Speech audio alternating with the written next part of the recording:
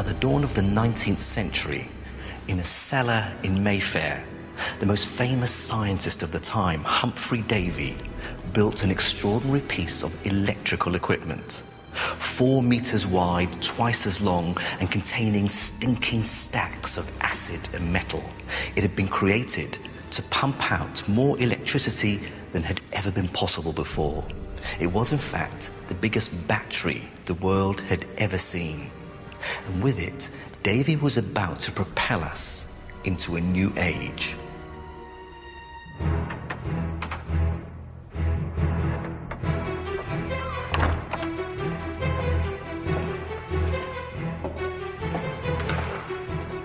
That moment would take place at a lecture at the Royal Institution in front of hundreds of London's great and good. Filled with anticipation, they packed the seats, hoping to witness a new and exciting electrical wonder. But what they would see that night would be something truly unique, something they'd remember for the rest of their lives.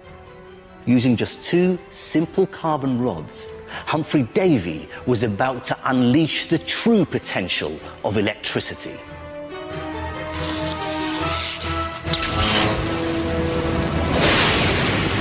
Electricity is one of nature's most awesome phenomena, and the most powerful manifestation of it we ever see is lightning.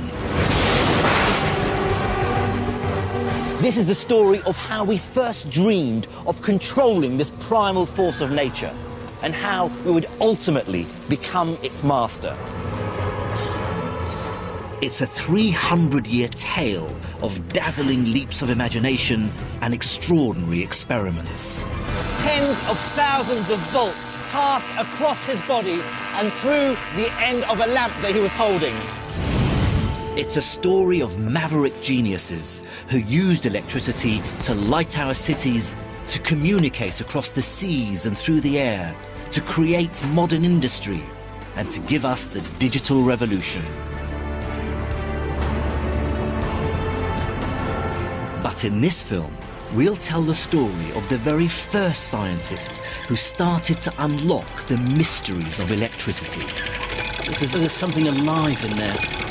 They studied its curious link to life, built strange and powerful instruments to create it, and even tamed lightning itself. It was these men who truly laid the foundations of the modern world. And it all started with a spark.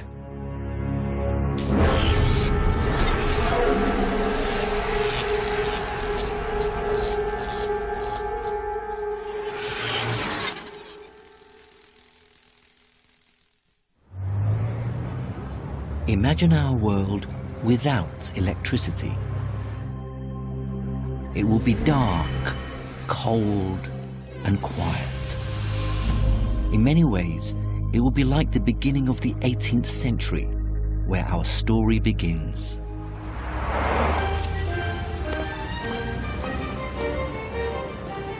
This is the Royal Society in London. In the early 1700s, after years in the wilderness, Isaac Newton finally took control of it after the death of his arch-enemy, Robert Hooke.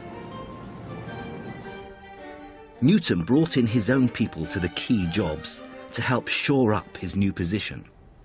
The new head of demonstrations there was 35-year-old Francis Hawksby.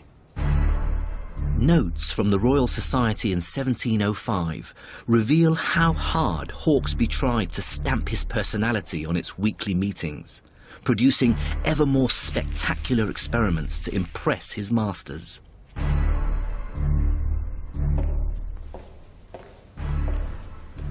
In November, he came up with this, a rotating glass sphere. He was able to remove the air from inside it using a new machine, the air pump. On his machine, a handle allowed him to spin the sphere. One by one, the candles in the room were put out. And Francis placed his hand against the sphere. The audience were about to see something amazing.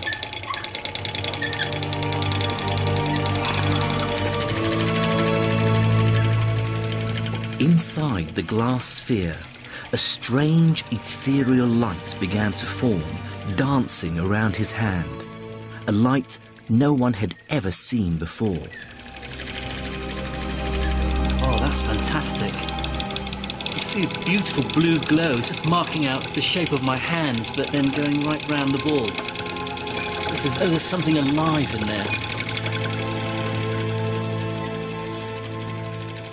It's difficult to really understand why this dancing blue light meant so much. But we have to bear in mind that at the time, natural phenomena like this were seen to be the work of the Almighty.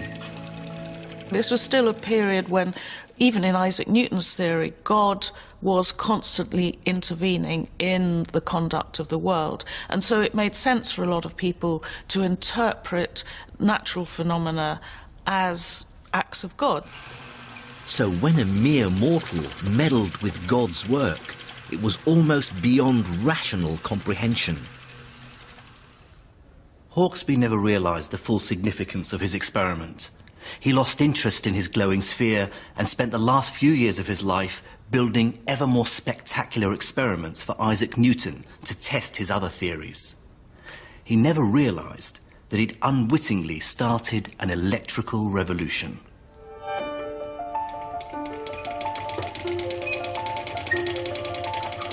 Before Hawksby, electricity had been merely a curiosity. The ancient Greeks rubbed amber, which they called electron, to get small shocks. And even Queen Elizabeth I marvelled at static electricity's power to lift feathers. But now, Hawksby's machine could make electricity at the turn of a handle, and you could see it. And perhaps even more importantly, his invention coincided with the birth of a new movement sweeping across Europe, called the Enlightenment.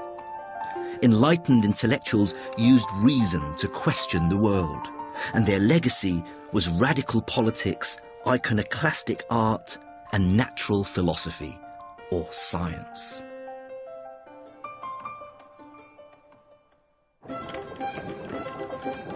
But ironically, Hawksby's new machine wasn't immediately embraced by most of these intellectuals, but instead by conjurers and street magicians.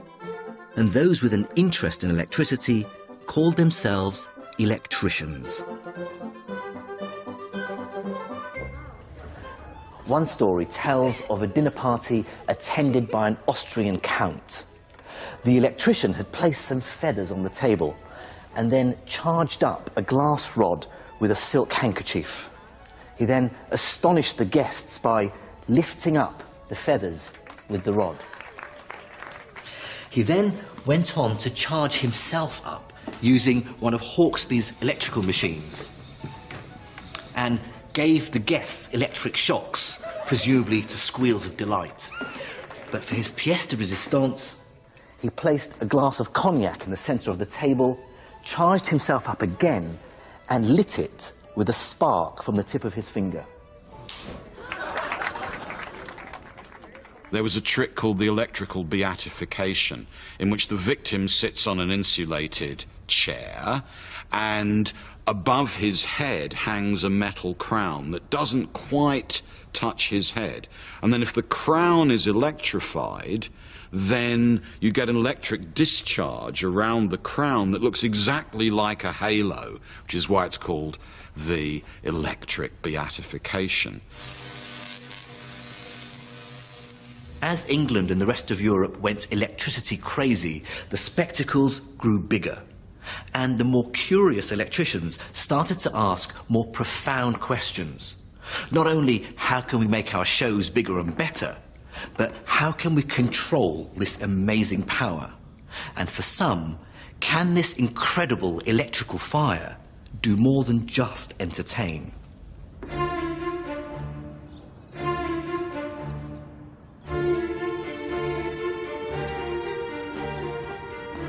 One of the first early breakthroughs would never have happened had it not been for a terrible accident.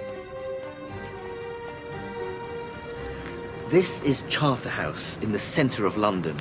Over the past 400 years, it's been a charitable home for young orphans and elderly gentlemen. And sometime in the 1720s, it also became home to one Stephen Gray. Stephen Gray had been a successful silk dyer from Canterbury. He was used to seeing electric sparks leap from the silk, and they fascinated him. Unfortunately, a crippling accident ended his career and left him destitute. But then he was offered a new life here at Charterhouse, and with it, the time to perform his own electrical experiments.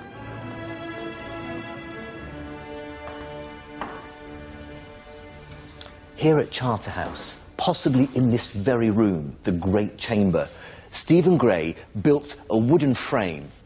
From the top beam, he suspended 2 swings using silk rope. He also had a device like this, a Hawksby machine, for generating static electricity. Now, with a large audience in attendance, he got one of the orphan boys who lived here at Charterhouse to lie across the 2 swings. Gray placed some gold leaf in front of him.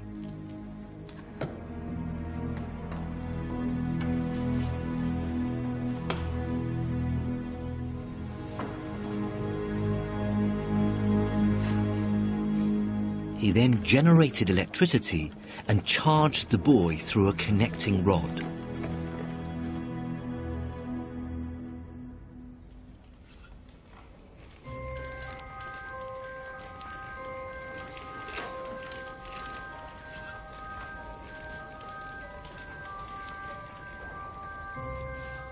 Gold leaf, even feathers, leapt to the boy's fingers. Some of the audience claimed they could even see sparks flying out from his fingertips. Show business indeed.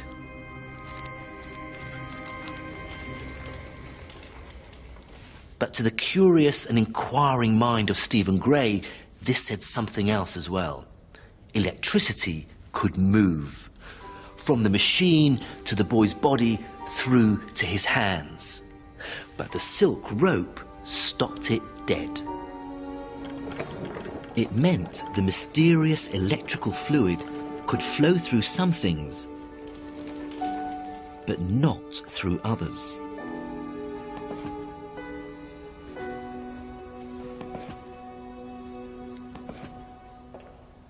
It led Gray to divide the world into 2 different kinds of substances. He called them insulators and conductors. Insulators held electric charge within them and wouldn't let it move, like the silk, or hair, glass and resin, whereas conductors allowed electricity to flow through them, like the boy, or metals. It's a distinction which is still crucial even today. Just think of these electric pylons. They work on the same principle that Gray deduced nearly 300 years ago. The wires are conductors. The glass and ceramic objects between the wire and the metal of the pylon are insulators that stop the electricity leaking from the wires into the pylon and down to the earth. They're just like the silk ropes in Gray's experiment. Back in the 1730s, Gray's experiment may have astounded all who saw it, but it had a frustrating drawback. Try as he might, Gray couldn't contain the electricity he was generating for long. It leapt from the machine to the boy and was quickly gone. The next step in our story came when we learnt how to store electricity. But that would take place not in Britain, but across the Channel in mainland Europe.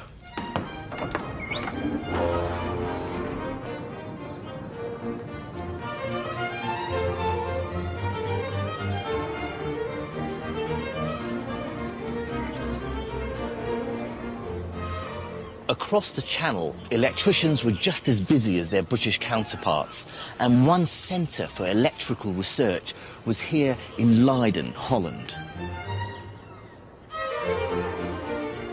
And it was here that a professor came up with an invention that many still regard as the most significant of the 18th century, one that, in some form or another, can still be found in almost every electrical device today.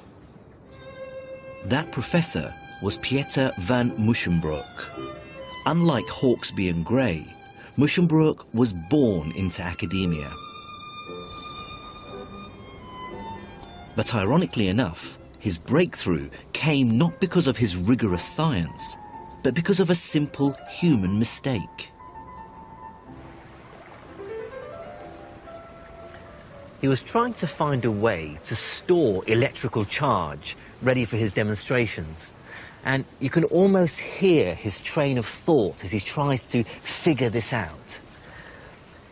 If electricity is a fluid that flows a bit like water, then maybe you can store it in the same way that you can store water. So Musschenbroek went to his laboratory to try to make a device to store electricity. Musschenbroek started to think literally. He took a glass jar and poured in some water. He then placed inside it a length of conducting wire, which was connected at the top to a Hawksby electric machine. Then he put the jar on an insulator to help keep the charge in the jar. He then tried to pour the electricity into the jar, produced by the machine, via the wire, down through into the water. But whatever he tried, the charge just wouldn't stay in the jar. Then one day, by accident, he forgot to put the jar on the insulator, but charged it instead while it was still in his hand.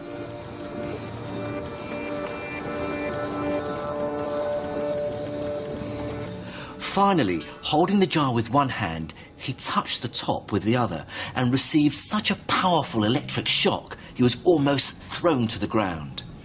He writes, "It's a new but terrible experiment which I advise you never to try. Nor would I, who've experienced it and survived by the grace of God, do it again for all the kingdom of France." So I'm going to heed his advice, not touch the top, but instead see if I can get a spark off of it.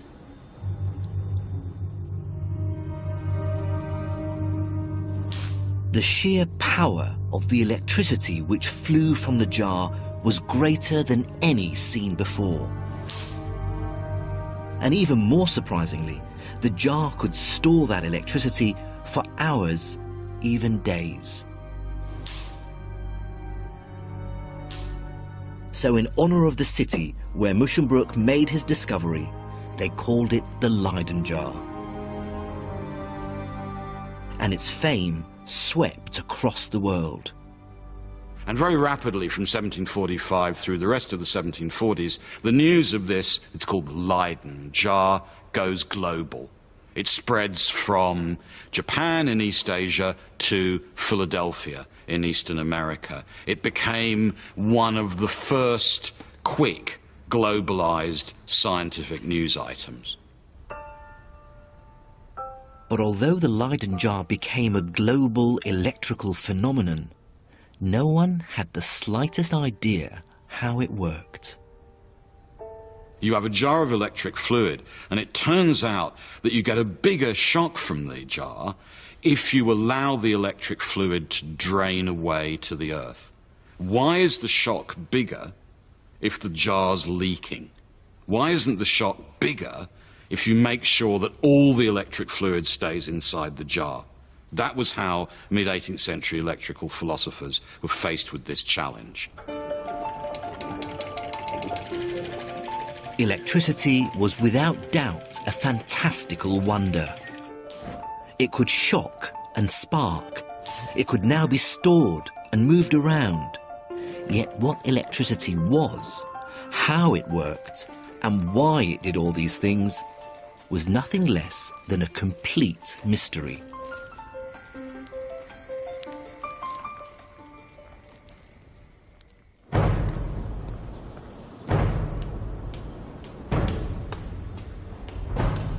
Within 10 years, a new breakthrough was to come from an unexpected quarter.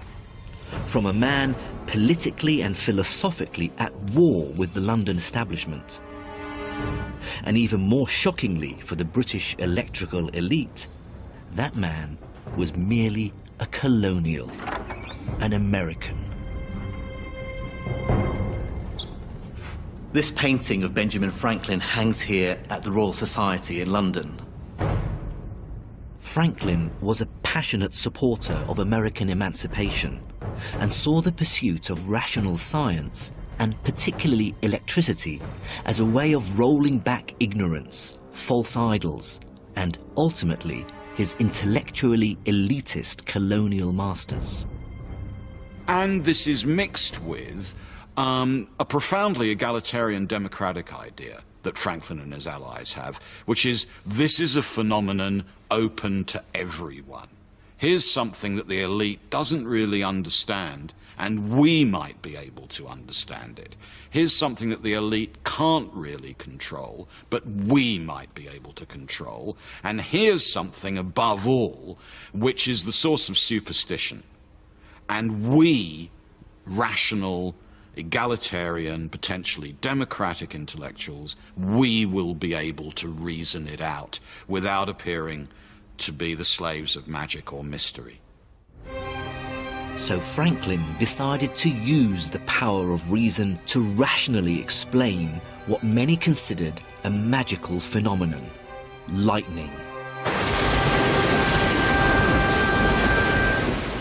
This is probably one of the most famous scientific images of the 18th century.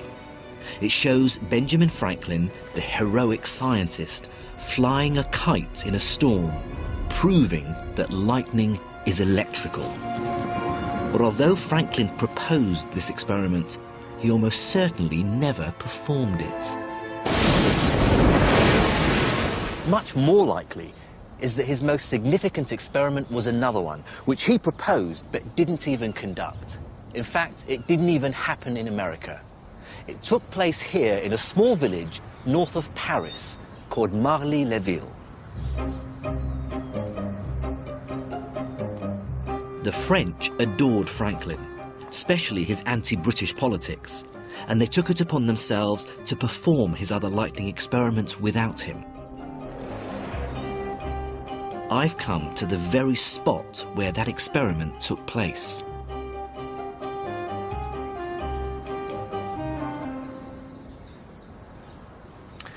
In May 1752, Georges-Louis Leclerc, known across France as the Comte de Buffon, and his friend Thomas-Francois Delibar erected a 40-foot metal pole more than twice as high as this one, held in place by 3 wooden staves just outside Delibar's house here in Marly-le-Ville.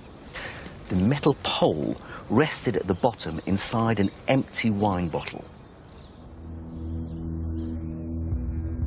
Franklin's big idea had been that the long pole would capture the lightning, pass it down the metal rod, and store it in the wine bottle at the base, which worked as a Leyden jar.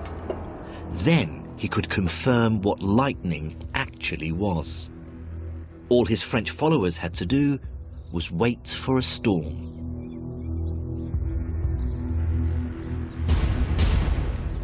And then on May 23rd, the heavens opened. At 12:20, a loud thunderclap was heard as lightning hit the top of the pole. An assistant ran to the bottle. A spark leapt across between the metal and his finger with a loud crack and a sulphurous smell, burning his hand. The spark revealed lightning for what it really was. It was the same as the electricity made by man. It's hard to overestimate the significance of this moment. Nature had been mastered. Not only that, but the wrath of God itself had been brought under the control of mankind. It was a kind of heresy. Franklin's experiment was very important because it showed that lightning storms produce or are produced by electricity, and that you can bring this electricity down. That electricity is a force of nature that's waiting out there to be tapped. Next, Franklin turned his rational mind to another question. Why the Leyden jar made the biggest sparks when it was held in the hand? Why didn't all the electricity just drain away? And drawing on his experience as a successful businessman, he saw something no one else had. That, like money in a bank, electricity can be in credit, what he called positive, or debit, negative. For him, the problem of the Leyden jar is a problem of accountancy. Franklin's idea was every body has around it an electrical atmosphere. And there's a natural amount of electric fluid around each body. If there's too much, we'll call it positive. If there's too little, we'll call it negative. And nature is organized so the positives and the negatives always want to balance out, like an ideal American economy. Franklin's insight was that electricity was actually just positive charge flowing to cancel out negative charge, and he believed this simple idea could solve the mystery of the Leyden jar. As the jar is charged up, negative electrical charge is poured down the wire and into the water. If the jar rests on an insulator, a small amount builds up in the water. But if instead the jar is held by someone as it's being charged, positive electric charge is sucked up through their body from the ground to the outside of the jar, trying to cancel out the negative charge inside. But the positive and negative charges are stopped from cancelling out by the glass, which acts as an insulator. So instead, the charge just grows and grows on both sides of the glass. Then, touching the top of the jar with the other hand completes a circuit, allowing the negative charge on the inside to pass through the hand to the positive on the outside, finally cancelling it out. The movement of this charge causes a massive shock and often a spark.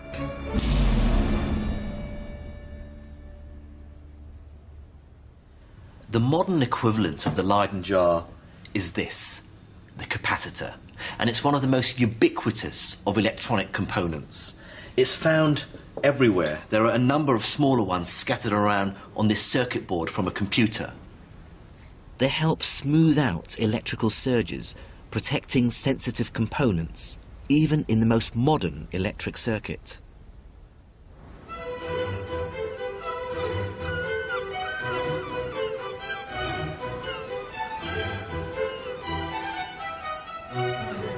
Solving the mystery of the Leyden jar and recognizing lightning as merely a kind of electricity were two great successes for Franklin and the New Enlightenment movement. But the forces of trade and commerce, which helped fuel the Enlightenment, were about to throw up a new and even more perplexing electrical mystery. A completely new kind of electricity. This is the English Channel. By the 17th and 18th centuries, a good fraction of the world's wealth flowed up this stretch of water from all corners of the British Empire and beyond, on its way to London. Spices from India, sugar from the Caribbean, wheat from America, tea from China. But of course, it wasn't just commerce. New plant and animal specimens from all over the world came flooding into London, including one that particularly fascinated the electricians. Called the torpedo fish, it'd been the stuff of fishermen's tales. Its sting, it was said, was capable of knocking a grown man down. But as the electricians started to investigate the sting, they realized it felt strangely similar to a shock from a Leyden jar. Could its sting actually be an electric shock? At first, many people dismissed the torpedo fish's shock as occult.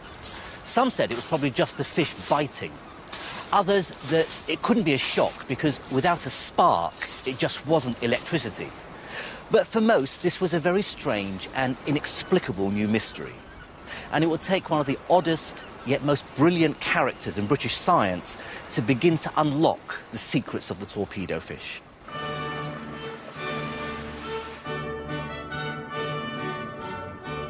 This is the only picture in existence of the pathologically shy but exceptional Henry Cavendish.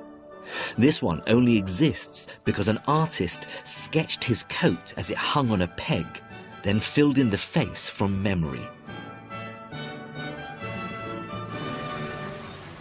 His family were fantastically rich. They were the Devonshires, who still own Chatsworth House in Derbyshire.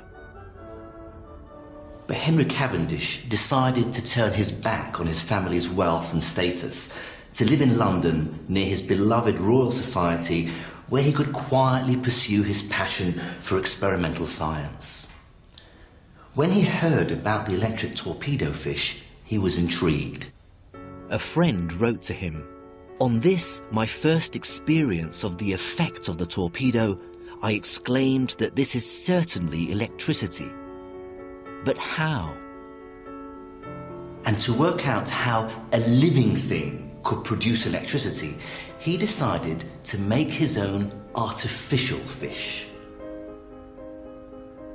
These are his plans.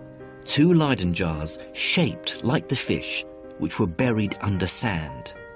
When the sand was touched, they discharged, giving a nasty shock. His model helped convince him that the real torpedo fish was electric. But it still left him with a nagging problem. Although both the real fish and Cavendish's artificial one gave powerful electric shocks, the real fish never sparked. Cavendish was perplexed. How could it be the same kind of electricity if they didn't both do the same kinds of things? Cavendish spent the winter of 1773 in his laboratory trying to come up with an answer. And in the spring, he had a brainwave. Cavendish's ingenious answer was to point out a subtle distinction between the amount of electricity and its intensity. The real fish produced the same kind of electricity, it's just that it was less intense. Now, for a physicist like me, this marks a crucial turning point because it's the moment when 2 genuinely innovative scientific ideas first crop up. What Cavendish refers to as the amount of electricity, we now call electric charge. And his intensity is what we call the potential difference or voltage. So the Leyden jar's shock was high voltage but low charge, whereas the fish was low voltage and high charge. And it's possible to actually measure that. Hiding at the bottom of this tank under the sand is the torpedo marmorata, and it's an electric ray. You can just see its eyes protruding from the sand. This is a fully grown female, and I'm going to try and measure the electricity it gives off with this bait.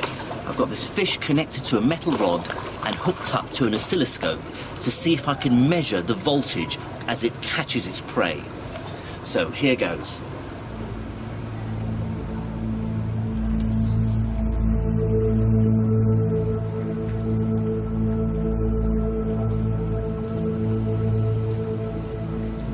Oh, there's one.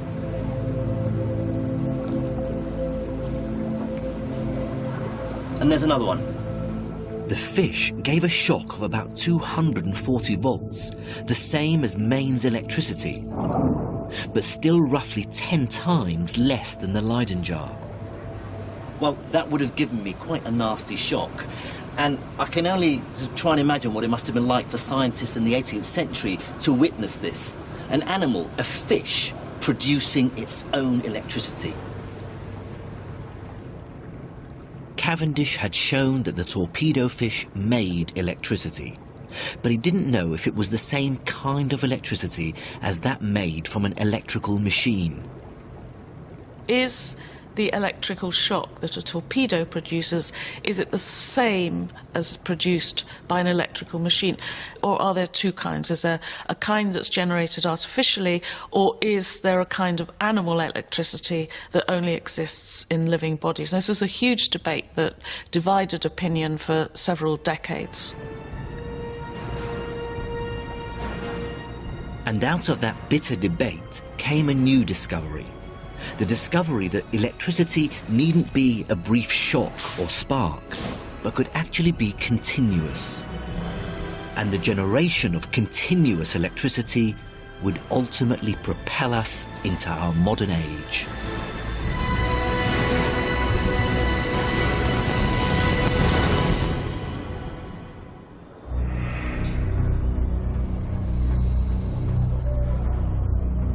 But the next step in the story of electricity would come about because of a fierce personal and professional rivalry between two Italian academics.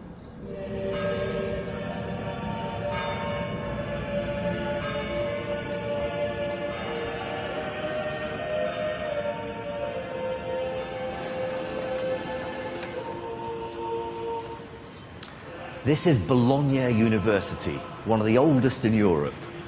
In the late 18th century, the city of Bologna was ruled from papal Rome, which meant that the university was powerful but conservative in its thinking. It was steeped in traditional Christianity, one where God ruled earth from heaven, but that the way he ran the world was hidden from us mere mortals. We were not meant to understand him, only to serve him. And one of the university's brightest stars was the anatomist Luigi Alisio Galvani. But in a neighbouring city, a rival electrician was about to take Galvani to task.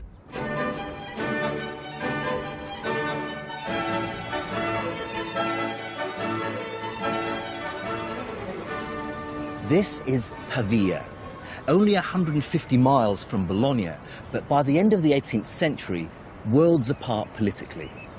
It was part of the Austrian Empire, which put it at the very heart of the European Enlightenment, liberal in its thinking, politically radical, and obsessed with the new science of electricity. It was also home to Alessandro Volta. Alessandro Volta couldn't have been more unlike Galvani. From an old Lombardy family, he was young, arrogant, charismatic, a real ladies' man, and he courted controversy. Unlike Galvani, he liked to show off his experiments on an international stage to any audience. Volta's ideas were unfettered by Galvani's religious dogma. Like Benjamin Franklin and the European Enlightenment, he believed in rationality, that scientific truth, like a Greek god, would cast ignorance to the floor. Superstition was the enemy, reason was the future. Both men were fascinated by electricity, and both brought their different ways of seeing the world to bear on it.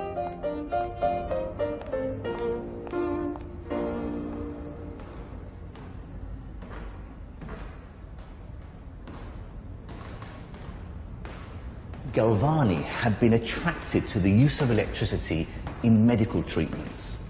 For instance, in 1759, here in Bologna, electricity was used on the muscles of a paralyzed man. One report said it was a fine sight to see the mastoid rotate the head, the biceps bend the elbow, In short, to see the force and vitality of all the motions occurring in every paralyzed muscle subjected to the stimulus.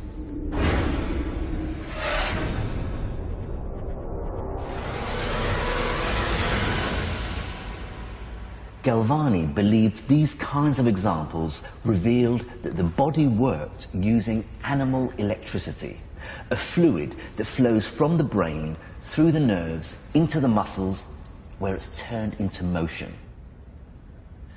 And he devised a series of grisly experiments to prove it.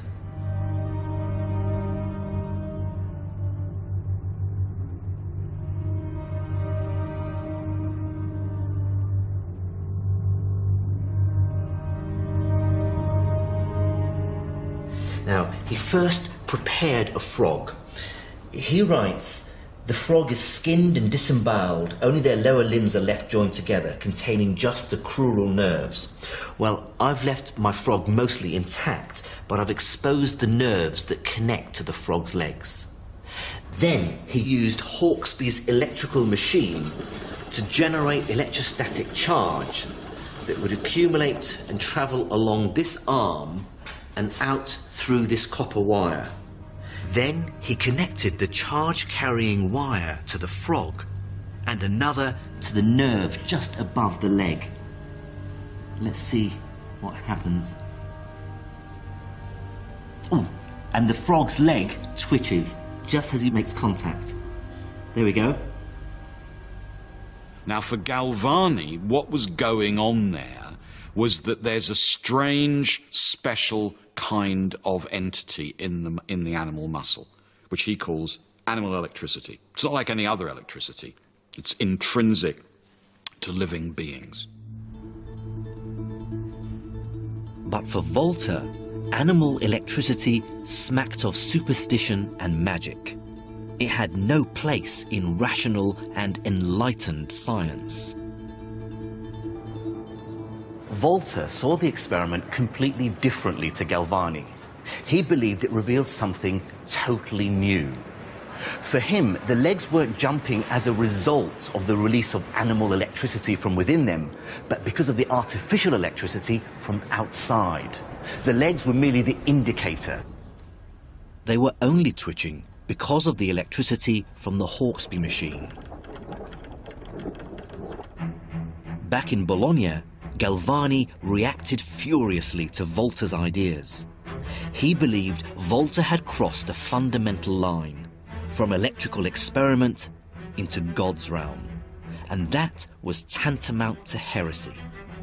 To have a kind of spirit like electricity, to have that produced artificially, and to say that that spirit, that living force, that agency was the same as something produced by God, that God had put into a living human body or a frog's body, that seemed sacrilegious to them, because it was eliminating this boundary between God's realm of the divine and the mundane realm of the material.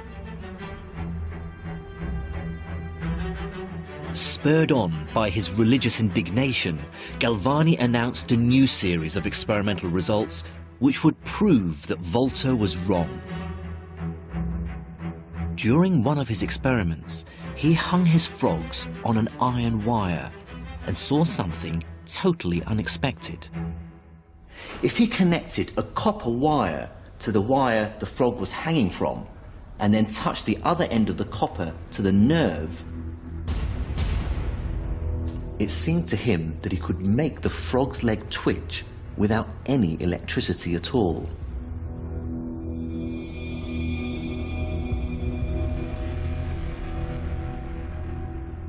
Galvani came to the conclusion that it must have been something inside the frogs, even if dead, that continued for a while after death to produce some kind of electricity. And the metal wires were somehow releasing that electricity. Over the next months, Galvani's experiments focused on isolating this animal electricity using combinations of frog and metal, Leyden jars and electrical machines. For Galvani, These experiments were proof that the electricity was originating within the frog itself. The frog's muscles were Leyden jars, storing up the electrical fluid and then releasing it in a burst. On the 30th of October 1786, he published his findings in a book, De Animali Electricitati, of animal electricity. Galvani was so confident of his ideas, he even sent a copy of his book to Volta. But Volta just couldn't stomach Galvani's idea of animal electricity. He thought the electricity just had to come from somewhere else. But where?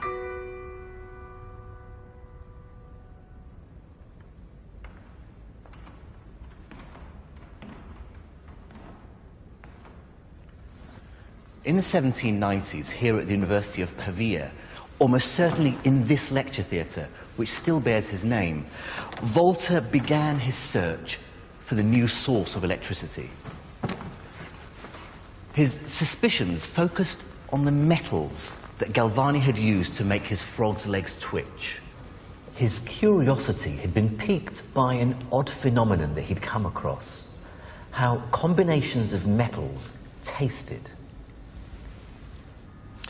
He found that if he took two different metal coins and placed them on the tip of his tongue, and then placed a silver spoon on top of both, he got a kind of tingling sensation, rather like the tingling you'd get from the discharge of a Leyden jar.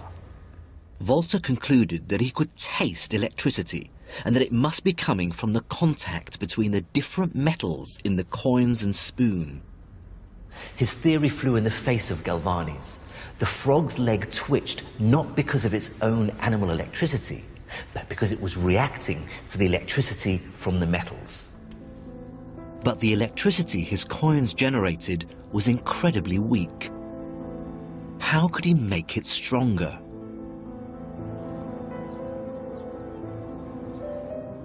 Then an idea came to him as he revisited the scientific papers from the great British scientist Henry Cavendish, and in particular his famous work on the electric torpedo fish. He went back and took a closer look at the torpedo fish, and in particular the repeating pattern of chambers in its back. He wondered whether it was this repeating pattern that held the key to its powerful electric shock. Perhaps each chamber was like his coins and spoon, each generating a tiny amount of electricity. And perhaps the fish's powerful shock results from the pattern of chambers repeating over and over again. With growing confidence in his new ideas, Volta decided to fight back by building his own artificial version of the torpedo fish. So he copied the torpedo fish by repeating its pattern, but using metal. Here's what he did. He took a copper metal plate and then placed above it a piece of card soaked in dilute acid. Then above that, he took another metal and placed it on top. What he had here was exactly the same thing as Galvani's two wires. But now, Volta repeated the process. What he was doing here was building a pile of metal.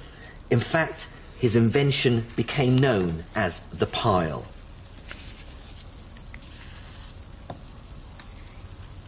But it's what it could do that was the really incredible revelation. Volta then tried his pile out on himself by getting two wires and attaching them to each end of the pile and bringing the other ends to touch his tongue. He could actually taste the electricity. This time it was more powerful than normal, and it was constant. He'd created the first battery. The machine was no longer an electrical and mechanical machine. It was just a purely electrical machine. So he proved that a machine imitating the fish could work, that what he called the metal or contact electricity of different metals could work. And that he regarded as his final winning move in the controversy with Galvani. What Volta's pile showed was that you could develop all the phenomena of animal electricity without any animals being present. So, from the voltaic point of view, it seemed as if Galvani was wrong. There's nothing special about the electricity in animals. It's electricity, and it can be completely mimicked by this artificial pile. But the biggest surprise for Volta was that the electricity it generated was continuous. In fact, it poured out like water in a stream. And just as in a stream where the measure of the amount of water flowing is called a current, so the electricity flowing out of the pile became known as an electrical current.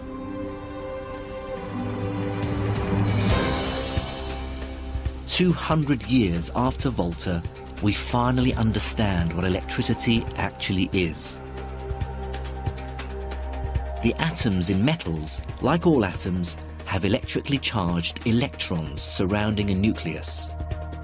But in metals, the atoms share their outer electrons with each other in a unique way, which means they can move from one atom to the next.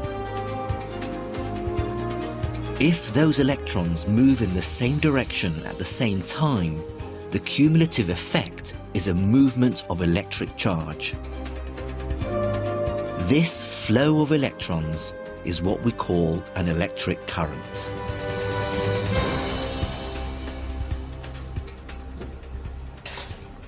Within weeks of Volta publishing details of his pile, scientists were discovering something incredible about what it could do.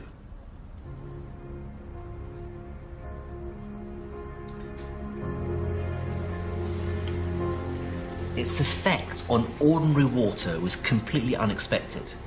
The constant stream of electric charge into the water was ripping it up into its constituent parts, the gases, oxygen and hydrogen. Electricity was heralding the dawn of a new age where electricity ceased being a mere curiosity and started being genuinely useful. With constant flowing current electricity, new chemical elements could be isolated with ease, and this laid the foundations for chemistry, physics, and modern industry. Volta's pile changed everything.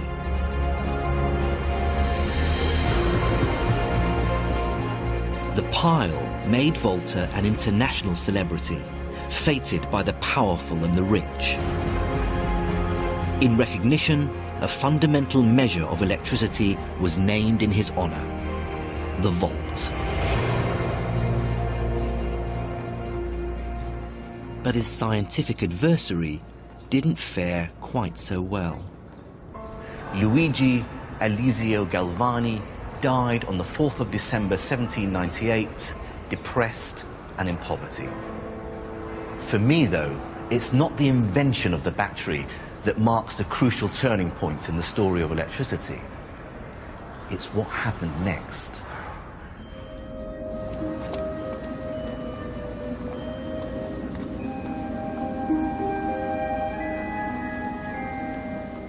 It took place in London's Royal Institution. It was a moment that marked the end of one era and the beginning of another.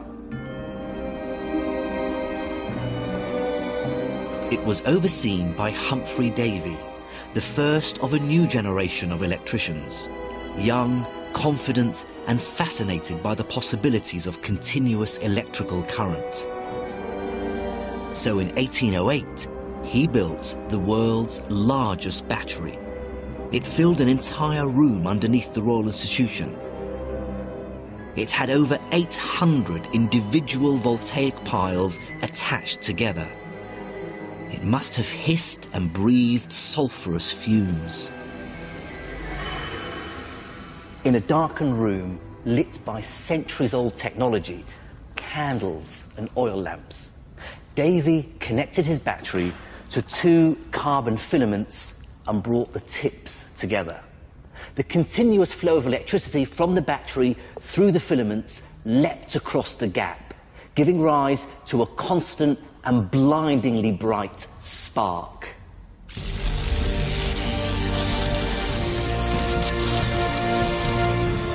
Out of the darkness came the light.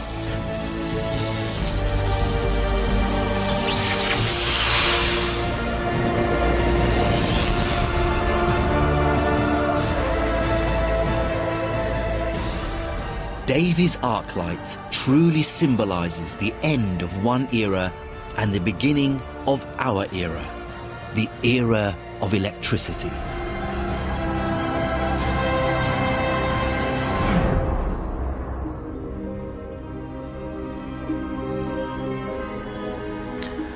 But there's a truly grisly coda to this story.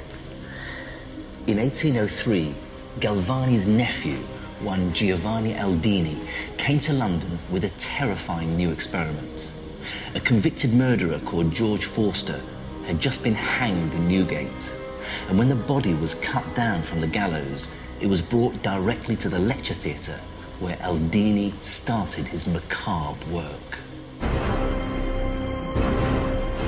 Using a voltaic pile, he began to apply an electric current to the dead man's body. Then, Aldini put one electrical conductor in the dead man's anus and the other at the top of his spine. Forster's limp, dead body sat bolt upright and his spine arched and twisted. For a moment, it seemed as though the dead body had been brought back to life. It appeared as though electricity might have the power of resurrection. And this made a profound impact on a young writer called Mary Shelley.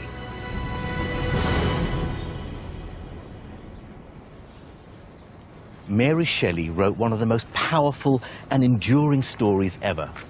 Based partly here on Lake Como, Frankenstein tells the story of a scientist, a galvanist, probably based on Aldini, who brings a monster to life using electricity.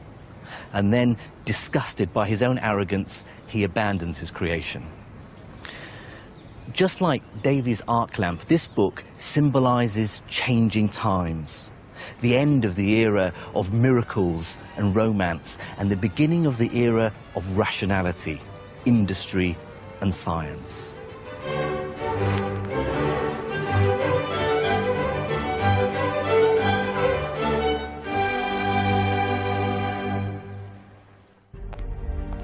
And it's that new age we explore in the next programme.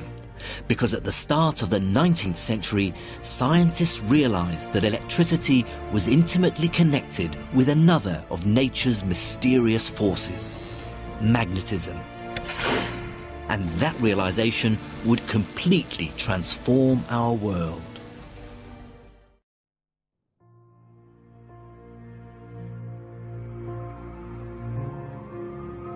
Electricity is one of nature's greatest forces.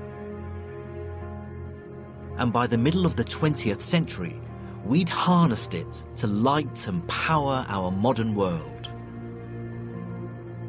Hundreds of years of scientific discoveries and inventions brought us here. But it would take the eccentric genius of one man to unlock the full potential of electrical power. In the winter of 1943, Nikola Tesla looked out across the Manhattan skyline for the very last time. Tesla had been born into a world powered by steam and lit by gas. But before his eyes, he saw a new world, a world transformed, a world powered by electricity. His world.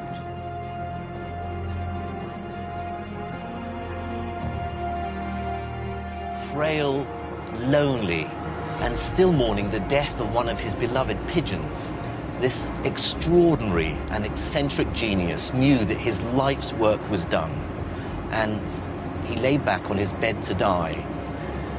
It would be 3 days before anyone found his body.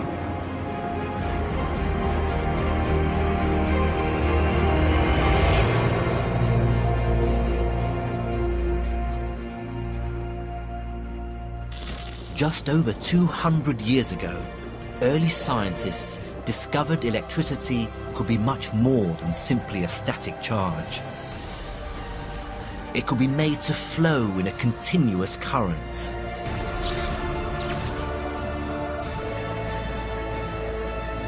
But they were about to discover something profound, that electricity is connected to magnetism. Harnessing the link between magnetism and electricity would completely transform the world and allow us to generate seemingly limitless amounts of electrical power.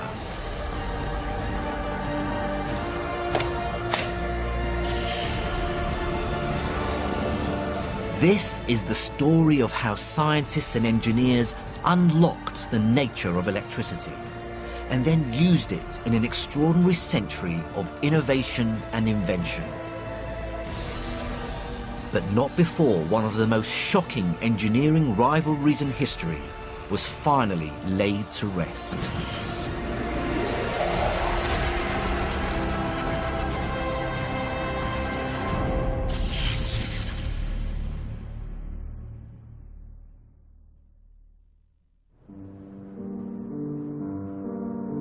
Our story begins in London at the beginning of the 19th century with a young man who would further our understanding of electricity as much as any other. On the 29th of February 1812, a 20-year-old self-educated bookbinder called Michael Faraday came here to the Royal Institution of Great Britain.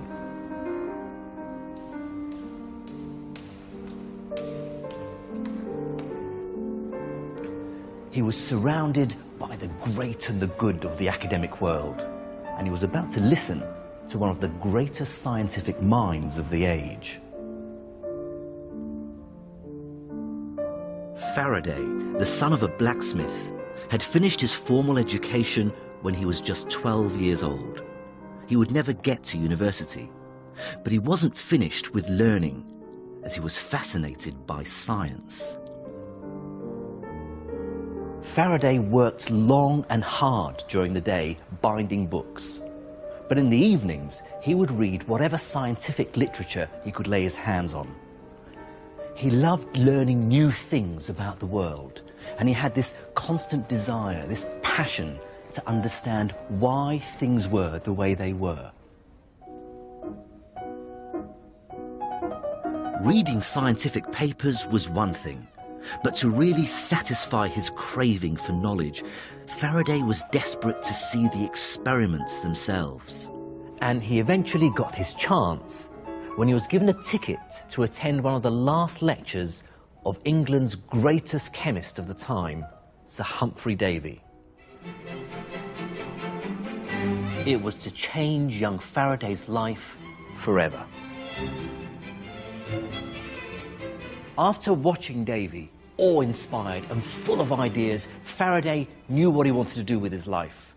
He was determined to dedicate himself to furthering science. And that's just what he did. Within a year, Davy had appointed him as an assistant at the Royal Institution. With Davy as his patron and, well, his boss, Faraday studied all manner of chemistry. But what would inspire his greatest breakthroughs were the invisible forces of electricity and magnetism. In 1820, both were being studied by a Danish scientist, Hans Christian Ørsted, who'd made an extraordinary discovery. He passed an electric current through a copper rod and brought it close to a magnetic compass needle and saw that it made the needle rotate. To Ørsted, it was remarkable. He'd shown for the first time that an electric current can create a magnetic force. He'd bound electricity and magnetism together. Today, we call it electromagnetism, and it's one of the fundamental forces of nature. Ørsted's discovery sparks off a whole new spate of inventive activity around and about the fields of electricity. You can almost see electrical experimenters vying, competing with each other to find new links between electricity and the other powers of nature. At the Royal Institution, Faraday set about recreating Ørsted's work, which would mark his first steps to fame and fortune. And through his rigorous research, he concluded that there must be a flow of forces acting between the wire and the compass needle. The device he designed to demonstrate it would change the course of history. Faraday created a circuit using a battery like this, a pair of wires, and a mercury bath. Now, the circuit carries on through these copper posts, and this wire hangs freely. It dangles into the mercury. Now, because mercury is such a good conductor, it completes the circuit. When the current runs through the circuit, it generates a circular magnetic force field around the wire. Now, this interacts with the magnetism from a permanent magnet that Faraday had placed in the middle of the mercury. Together, they forced the wire to move. Faraday had proved that this invisible force really does exist, and he could see its effect: circular motion. This beautiful device was the first to convert electric current into continuous motion. Basically, it's the earliest ever electric motor.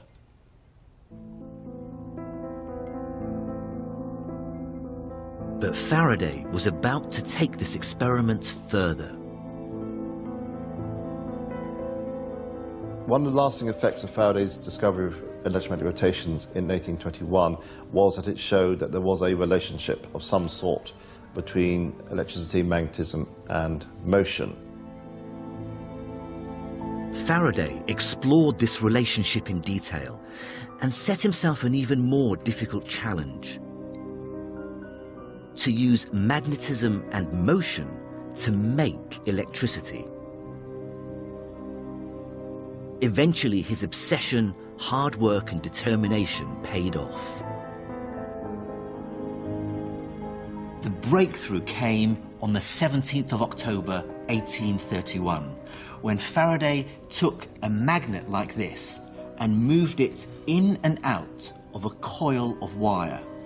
He was able to detect a tiny electric current in the coil, moving one way and then the other. Faraday knew he was onto something. A few days later, instead of moving the magnet through the conducting wire coil, he set up the equivalent experiment by moving a conducting copper plate through the magnetic field. He didn't know it at the time, but as his spinning disc cut through this magnetic field, billions of negatively charged electrons were deflected from their original circular course and began to drift towards the edge. A negative charge built up at the outer edge of the disc, leaving a positive charge at the center. And once the disc was connected to wires, the electrons flowed in a steady stream.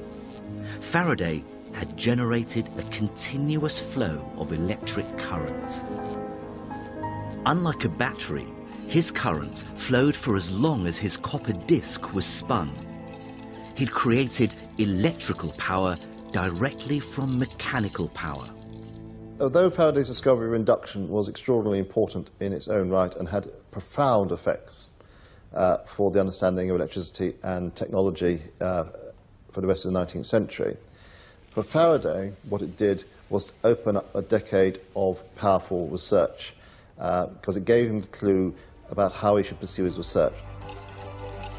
While Faraday continued his work, trying to understand the very nature of electricity, inventors from across Europe were less interested in the science and more interested in how electricity could make them money. What's actually quite remarkable, certainly from a contemporary perspective, is that by and large, nobody really seems to care very much what electricity is.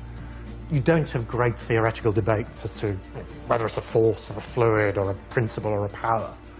What they're really interested in is what electricity can do. Faraday, living in a world of steam power, was informing the scientific community about the nature of electricity. But at the same time, another breakthrough in how we could actually use it had been made.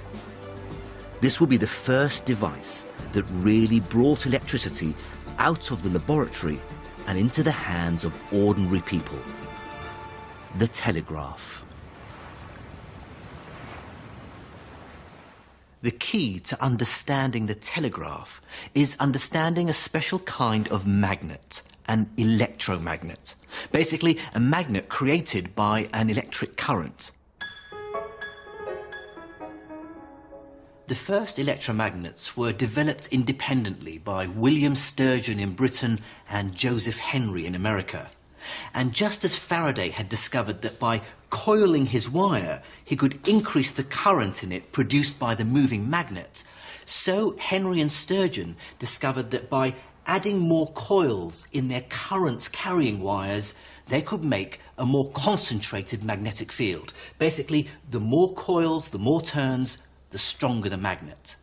So if I pass a current through this electromagnet, you can actually see the effects of the magnetic field. This is the standard school experiment of sprinkling iron filings on top of the magnet.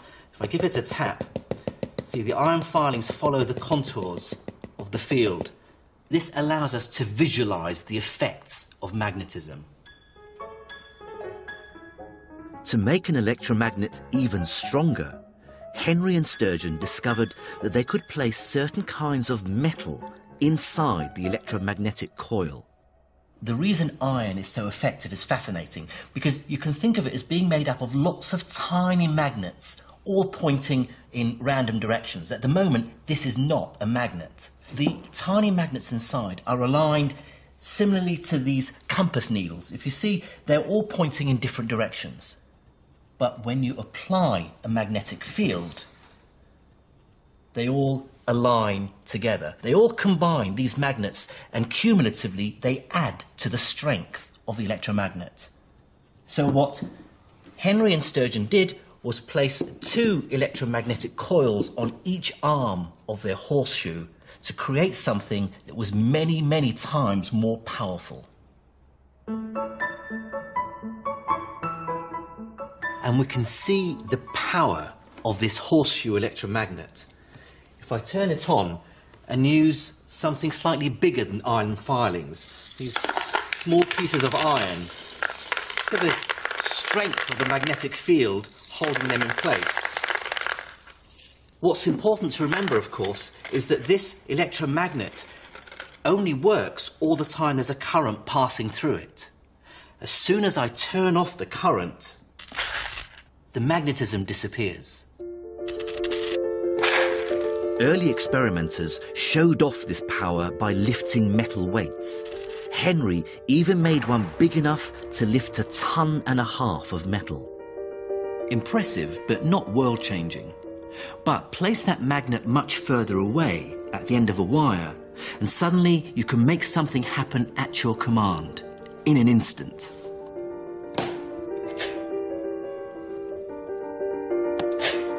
This ability to control a magnet at a distance is one of the most useful things we've ever discovered.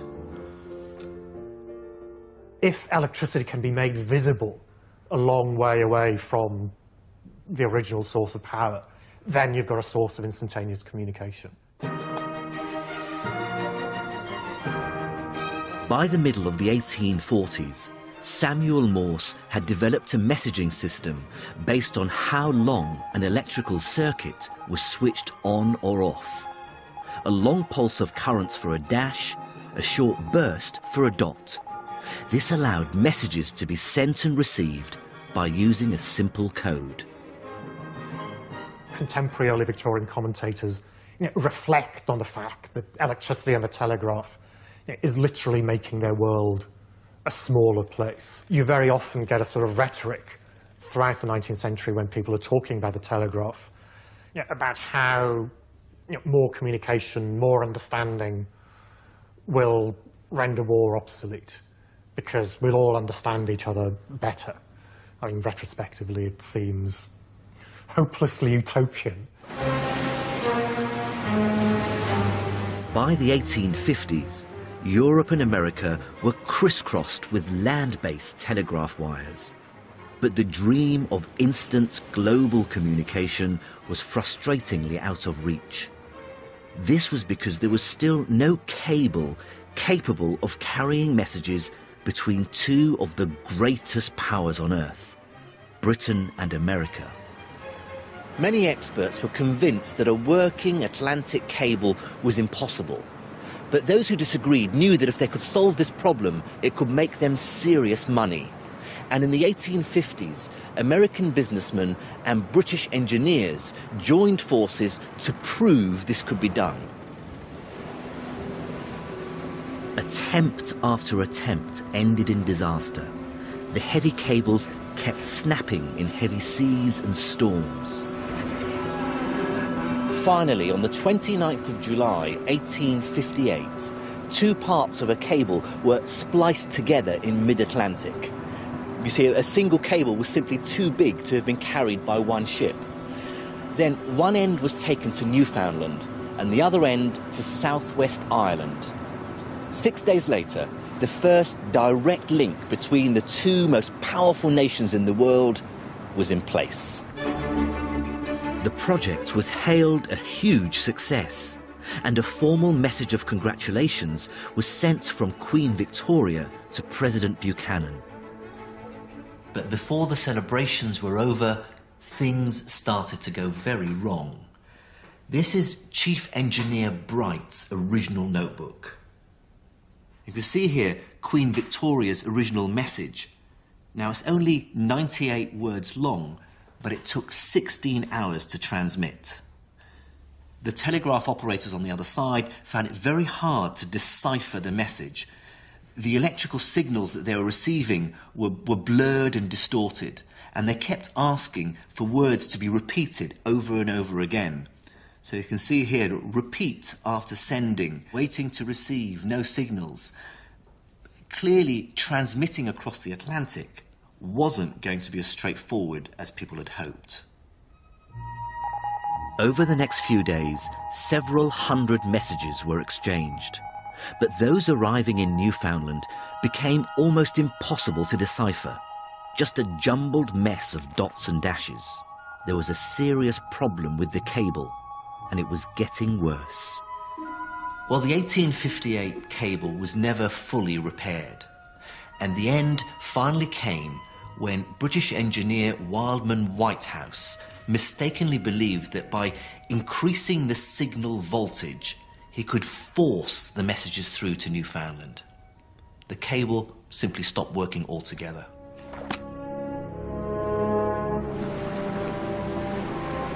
At the time, increasing the voltage by using more powerful batteries made sense.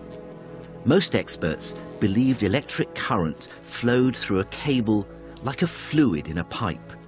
Increasing the voltage was the equivalent of increasing the pressure in the system, forcing the current through to the other end. But the telegraph was actually carrying pulses or ripples of current along the cable, not a continuous stream. And over long distances, these pulses were becoming distorted, making it difficult to tell what was a short dot and which was a longer dash. By studying the effectiveness of underwater cabling, scientists were beginning to understand that electric current didn't always flow like water, but was also creating invisible electromagnetic waves or ripples. And it's this breakthrough that would lead to a new branch of research into the electromagnetic spectrum and solve the problems of the Atlantic telegraph. In effect, the transatlantic cable was a giant, ambitious, hugely expensive experiment.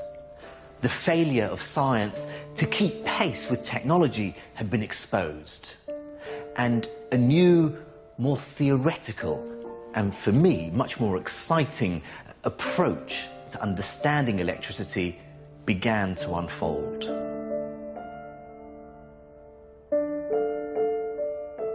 Armed with this new understanding of how electric pulses actually moved along the cable, improvements were made to its composition, design, and how it was laid.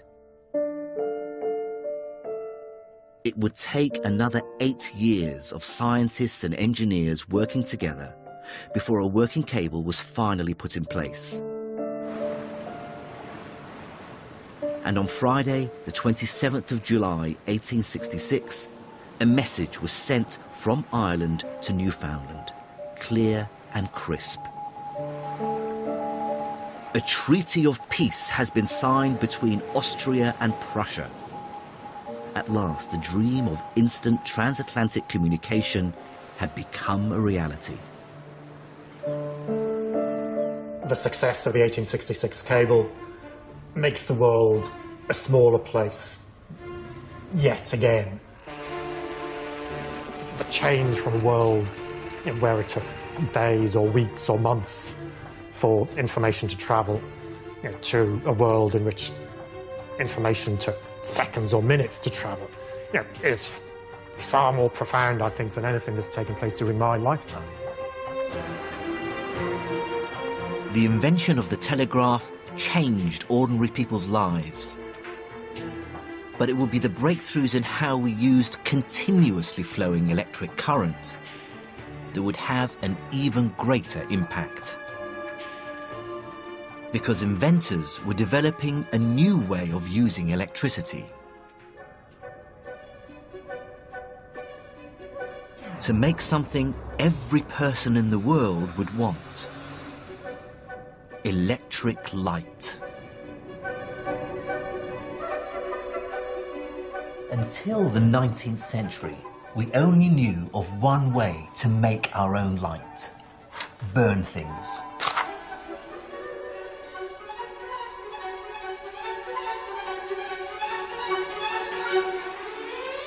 And by the middle of the 19th century, we'd perfected a very effective way of lighting our homes, using gas.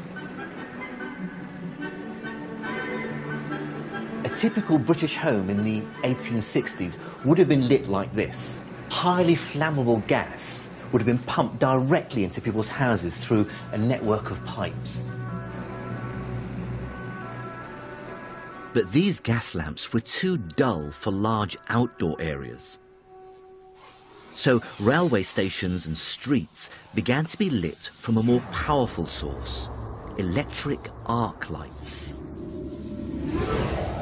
The first arc lights were demonstrated by Michael Faraday's mentor, Sir Humphrey Davy, at the Royal Institution as early as 1808, and they worked by passing a continuous spark of electricity across 2 carbon rods. But their intense white glow was just too bright for people's homes.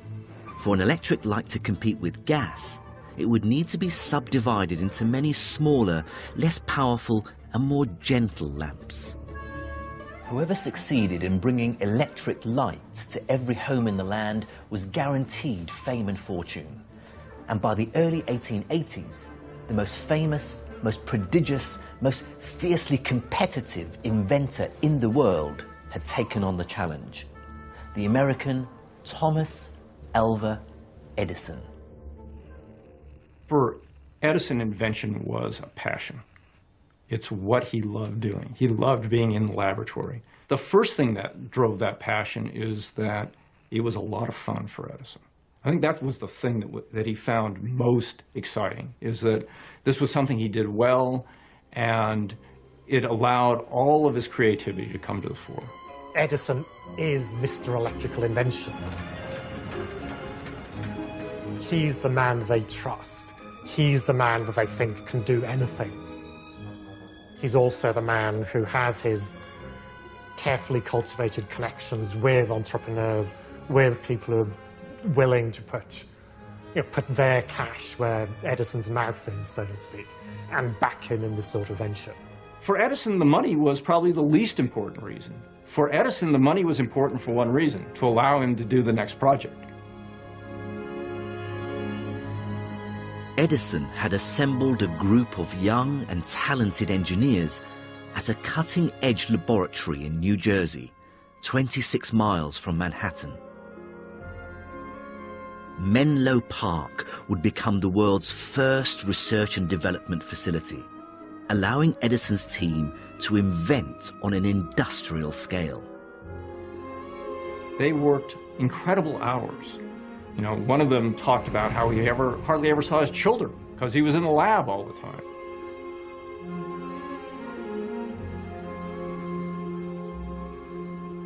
But they knew they were in the midst of something really important, right? That if Edison succeeded, right, if they succeeded with Edison, that their futures were secure.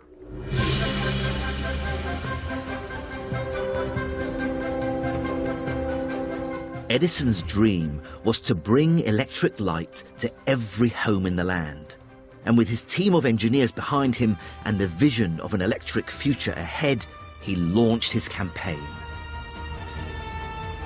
The race to bring electric light to the world was to play out in the great cities of the time: New York, Paris, London. Edison's Menlo Park team set about developing a totally different form of electric lamp, the incandescent light bulb. In fact, Edison's light bulb design wasn't all that new or unique. French, Russian, Belgian and British inventors had been perfecting similar bulbs for over 40 years. And one of them, an Englishman, Joseph Swan, had been developing his own version of an incandescent lamp. Both Swan and Edison's light bulbs work by passing an electric current through a filament. Now, a filament is a material in which the electric current flows through with more difficulty than it does through the copper wire in the rest of the circuit. And it relies on the idea of resistance.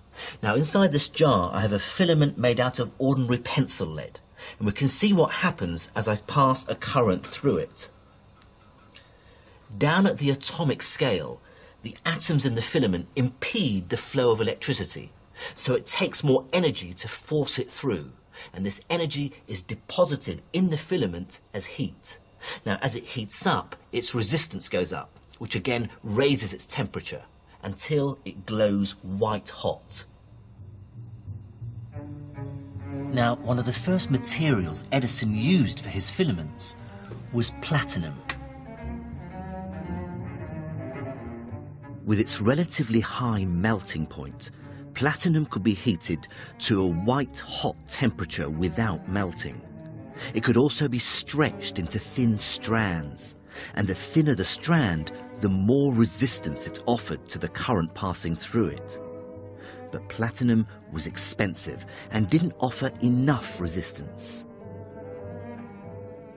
The race was on to find a better alternative, and the solution came when the Menlo Park team switched to a method Swan was also developing, using a vacuum to stop cheaper carbon filaments from burning up too quickly.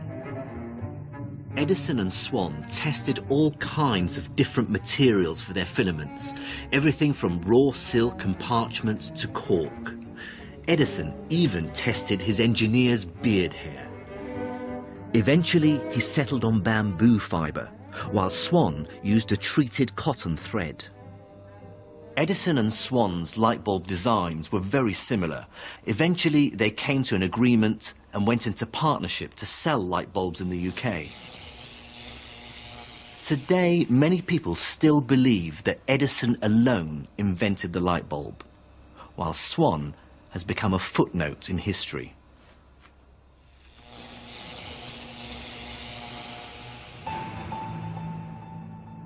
But his incandescent bulb was only part of Edison's strategy. He'd also invented an entire electrical system of sockets, cables and meters to go with it. And being a brilliant businessman, he developed a groundbreaking new way of distributing electricity.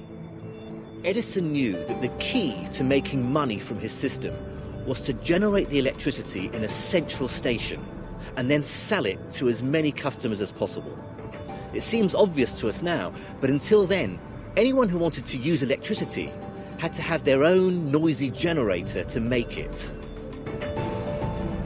Edison's ambition was huge. He wanted to light the fastest growing and most exciting city in the world. New York. In the summer of 1882, Edison stood in a unique position at the center of 19th century science and invention. He'd patented a cutting-edge incandescent light bulb. He'd amassed an unprecedented knowledge of electrical engineering. And above all, he'd cultivated a reputation among the American public of being such a genius inventor that journalists hung on his every word. And the financial muscle of Wall Street was quick to throw itself behind his new ideas. His vision to electrify Manhattan, and then of course the rest of the world, was seemingly within his grasp.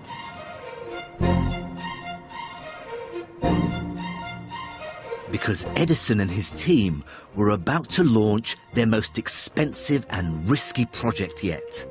America's first power station generating continuous direct current. Just before 3 p.m.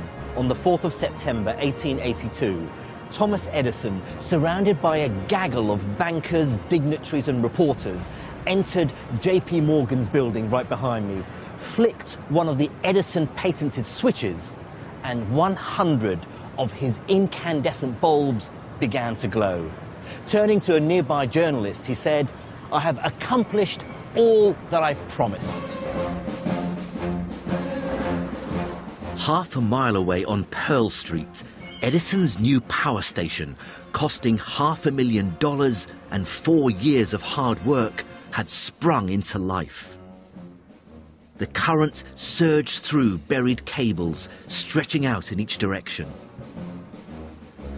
Of course, it might seem obvious to us now, but in New York back in the early 1880s, the idea of burying electric cables underground seemed like an unnecessary expense.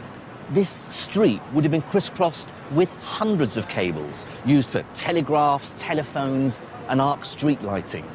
Looking up, you'd have seen a tangled mass of black spaghetti blocking out the light. Edison knew this dangerous situation had to change, and for him to make as much money as he could, electricity needed rebranding. It had to be considered safe. So Edison is arguing both for the greater safety of his DC low voltage system and for underground lines. He can argue that he has a much safer system than electric arc light for streets or gas lighting for indoor lighting, right? He doesn't have to worry about fires, doesn't have to worry about electrocution, that all of this is much safer because of the system he's created with this underground system. Burying every cable was not only very expensive, but was a logistical nightmare, because this was one of the busiest square miles in the world. Edison chose this area for a reason. Wall Street. Rich, important, influential. Because for Edison's system to make money, all these wealthy customers had to be within a mile of his power station. And this was because Edison calculated the thickest cable he could afford would only carry an adequate amount of his continuous direct current to customers within this range. This was a huge leap forward, because for the first time, dozens of customers could be supplied by just one power station. But there was a big problem. Edison's network could never be economical in lighting America's new suburbs. They just didn't have the concentration of customers needed to make building these expensive power stations worthwhile. Had we stuck with Edison's way of generating and distributing electricity, the world would be a very different place. We'd have to have power stations scattered around no more than a mile apart, even in the centres of our towns and cities. And it would be extraordinarily expensive to even provide power for smaller communities. But someone who held the answers to these problems was about to enter the story. Someone who would help create the modern world and who'd play an integral part in one of the biggest fallouts in scientific history. His name was Nikola Tesla, and he was right under Edison's nose.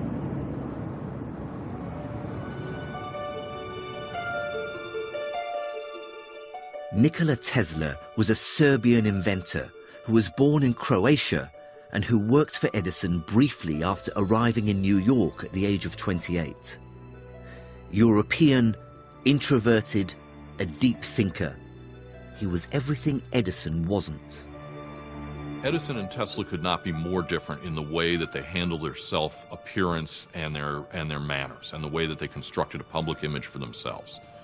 Edison could care less about the clothes that he had on, and if he spilled chemicals on his good Sunday suit, then he spilled chemicals on his good Sunday suit. He was, basically a very, very kind of slovenly guy.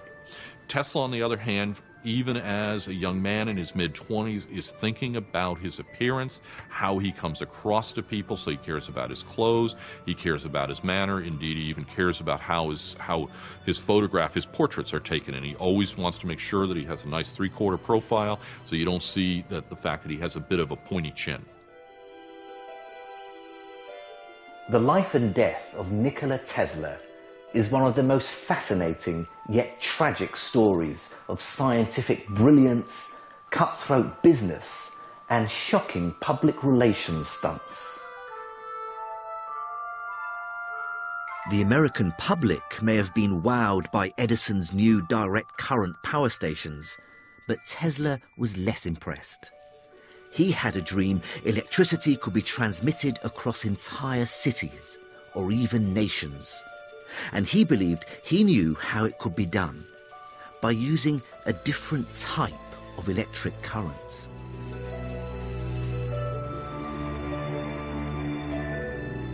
Electrical experts knew that the smaller the current sent down a cable, the smaller the losses in it through resistance, and so the longer the cable could be. Tesla proposed using a method of transmitting electricity where the currents could be lowered without a fall in the amount of electrical power at the other end.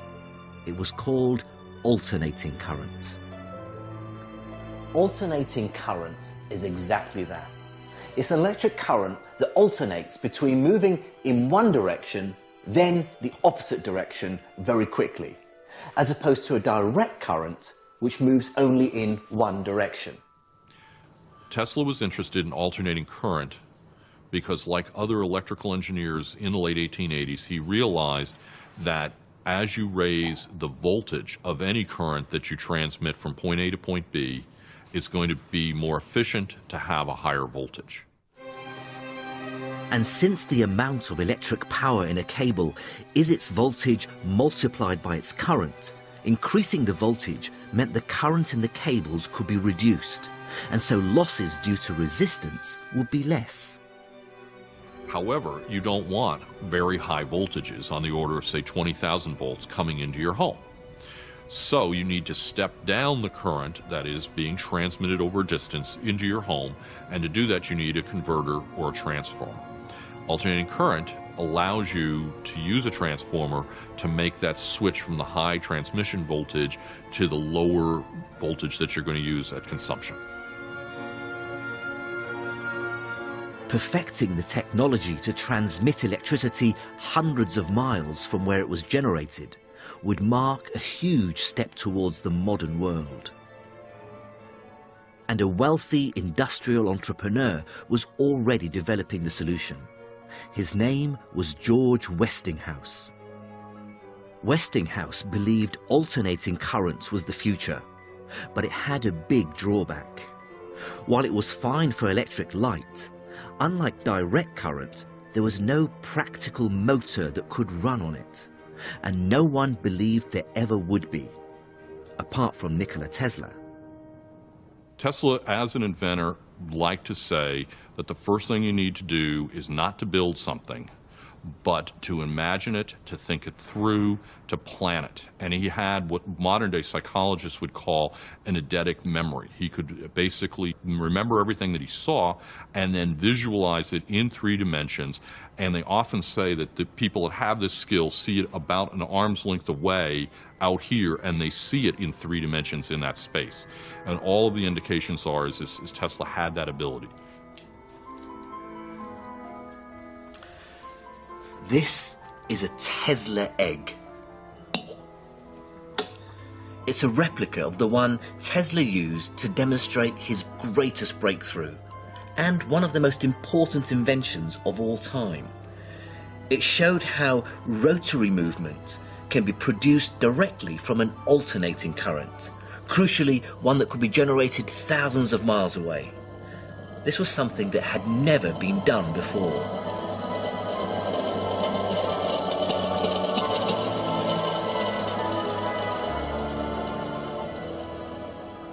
When Tesla was working on the alternating current motor, he was thinking big, and he was not just tinkering with one little component of the motor and saying, gee, if I can make that a little bit better, it will work out. He's actually thinking about an entire system that involves the generator, the wires to the motor, and the motor itself. He's a complete maverick. He's thinking outside the box. He's doing things very differently than any of his fellow contemporary inventors.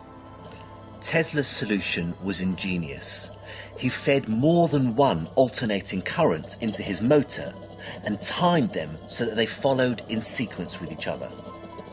The first alternating current energized a coil of wire inside the motor, creating an electromagnetic field which attracted the motor's central moving part to it and then faded. The second overlapping current fed the next coil, dragging the moving part around further before it faded, and the same for the third coil and the fourth. The result was a revolving magnetic field strong enough to make the motor, or in this case his egg, spin. Tesla designed an entire electrical system around this, called polyphase transmission. This meant a noisy and smelly power station generating lots of useful alternating current could now be situated away from populated areas. And for the first time, you can build large power stations wherever you want, on the edge of town or at a waterfall like Niagara, and you can then distribute the power over long distances and serve all the people in a major city or metropolitan center. Tesla's breakthrough was the last piece of the jigsaw, but he still had to convince the world that his solution was better than the direct current method championed by Edison.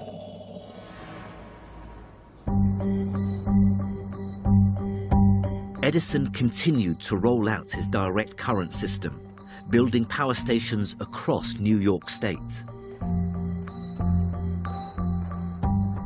But then Tesla met George Westinghouse, the man who could make his dreams into a reality.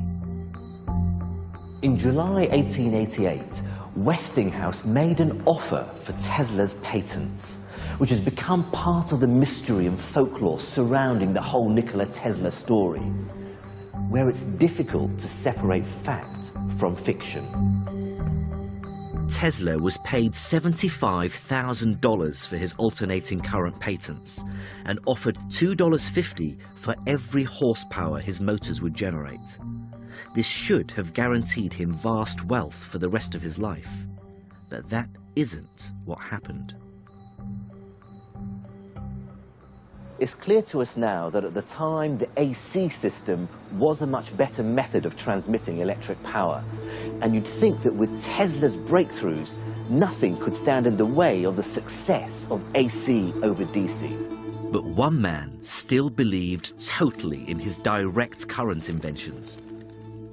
From the filaments of the bulbs to the switches, sockets, and generators.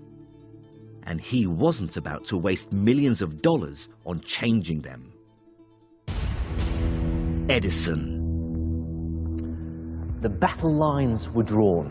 Westinghouse and Tesla went toe-to-toe with Edison for New York's lucrative lighting contracts. Two completely different systems battling it out for one ultimate prize: the chance to light up America and then the world. It will become known as the War of the Currents. Both camps tried to undercut each other on cost, but Edison believed his beloved direct current was better than alternating current because it was safer. Touching an Edison cable with its low voltage was painful but relatively harmless, whereas alternating current cables carried a much higher voltage, and touching them could be deadly. So, what Edison was trying to do was to again define his DC system, right, as the safe system. It's better than electric street arc lights, it's better than gas, and it's now better than high voltage AC incandescent lighting, right? It's the system that's safe. You adopt the Edison system, you can be sure it's going to be safe. Edison claimed that AC was a more dangerous type of current than DC, and he highlighted every accident to Westinghouse's workmen and every fire caused by short circuits.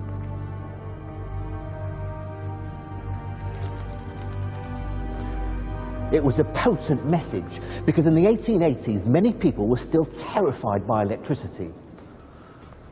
It could shock and even kill in an instant, and the reasons why still weren't fully understood. For many, the idea of piping this invisible killer into their homes was utterly ludicrous. So the weapon used in the War of the Currents was fear. And a little-known electrical engineer, Harold P. Brown, was about to take the fight against AC to a whole new level. It was to prove one of the most extreme and negative publicity campaigns in history. Brown had devised a unique and theatrical way of demonstrating the deadly power of AC, and he was eager to share it with the world. So on a warm summer's evening in July 1888, he gathered together 75 of the country's top electrical engineers and reporters to witness a spectacle they would never forget.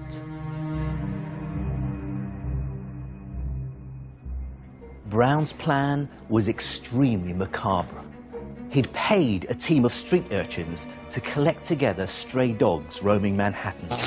Out on stage, he addressed his audience. "I have asked you here, gentlemen, to witness the experimental application of electricity to a number of brutes." His demonstration involved electrocuting the dogs with DC and AC power in an attempt to show that AC current killed them more quickly. And it wasn't just dogs.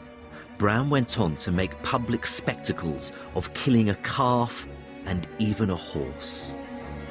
And he moved from dogs to larger animals for a reason. He wanted to show that the AC form of electricity was so dangerous it could kill any large mammal, including humans.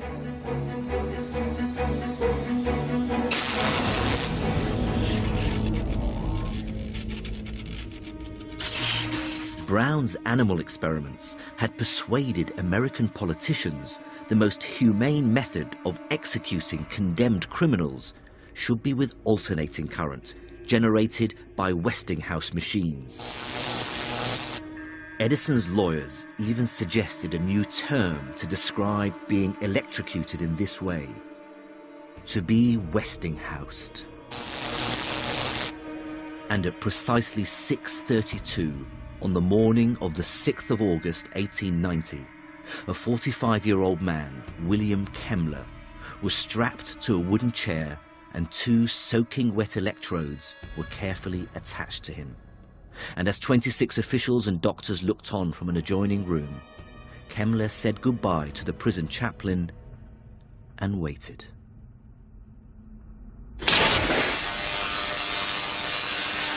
The execution of William Kemmler marked the lowest point in the War of the Currents, but it wouldn't quite mark the end, because Nikola Tesla was about to do something that had never been seen before, something so wondrous and daring that it would live on forever in the memories of those who saw it.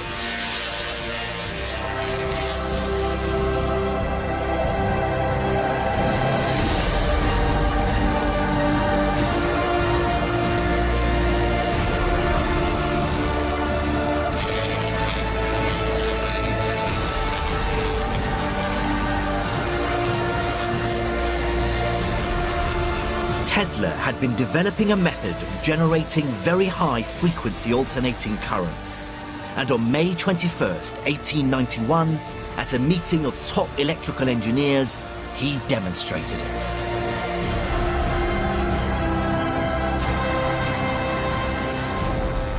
In an almost magical display of awesome power and wonder, and without wearing any safety chainmail or mask, tens of thousands of volts produced by a Tesla coil passed across his body and through the end of a lamp that he was holding.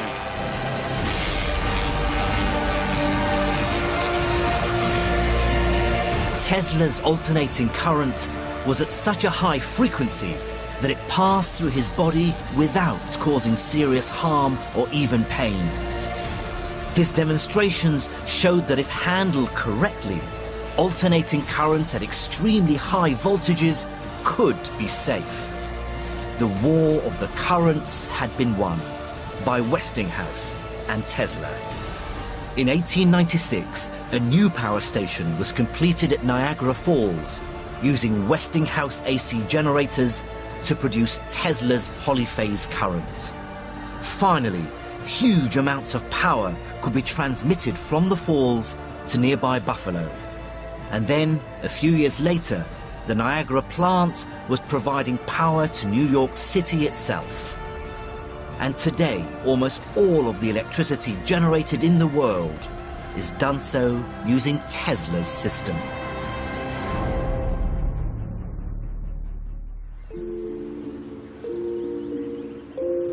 But Tesla's story doesn't end in fame and fortune. Although he went on to make significant contributions to many other areas of science and invention, to save George Westinghouse from ruin after a stock market crash, he gave up his claim to the royalties from his polyphase inventions. Nikola Tesla was a uniquely talented man, and we owe him so much. But he was also hugely complicated, and sadly later in life he became more and more troubled. He was fixated with the number 3, counting it out loud as he walked, and he developed strange phobias with germs and with women wearing pearl jewelry. In many ways, his brilliant mind simply spun out of control. As Tesla's life unraveled, he withdrew from people and found emotional comfort elsewhere. He became obsessed with pigeons and was regularly seen feeding them here in Bryant Park in the center of Manhattan. He even fell in love with one particularly unusual white bird, and when it died, he was left heartbroken.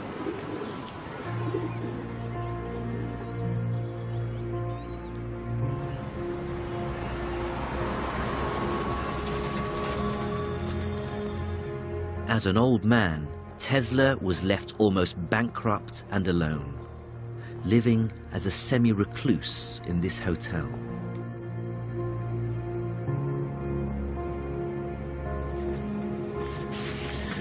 His last years were spent here in room 3327 of the New Yorker Hotel, sad, confused, destitute.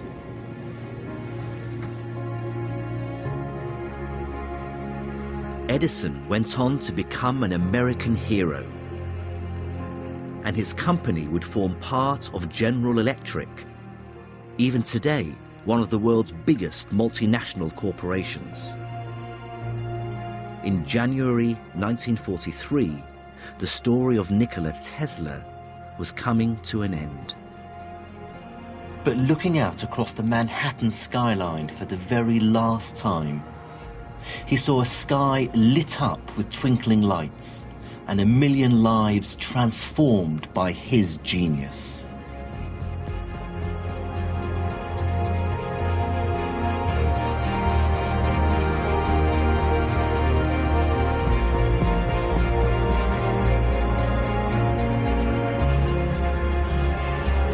The ability to generate and transmit electricity and the invention of machines to use it have changed our world in ways we couldn't possibly have imagined. We can now generate billions of watts of electricity every second, every hour, every day. And whether we do it using coal, gas, or nuclear fission, power stations all rely on the principles discovered and developed by Michael Faraday, Nikola Tesla, and all the other early electrical engineers from an amazing age of invention.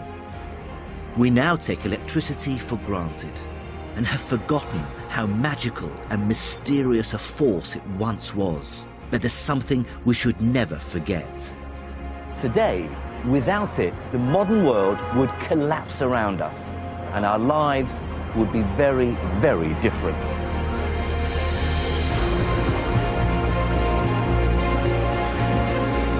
In the next episode, we tell of the electrical revelations that led to a revolution in our understanding of this amazing force.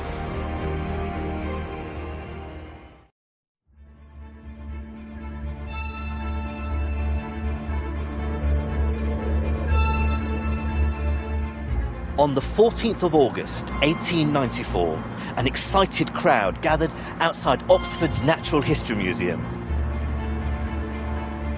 This huge Gothic building was hosting the annual meeting of the British Association for the Advancement of Science.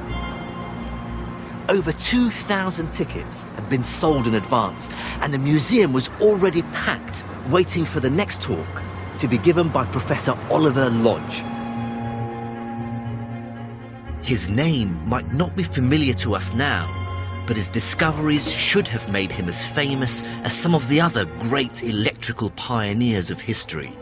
People like Benjamin Franklin, Alessandro Volta, or even the great Michael Faraday. Quite unwittingly, he would set in motion a series of events that would revolutionize the Victorian world of brass and telegraph wire.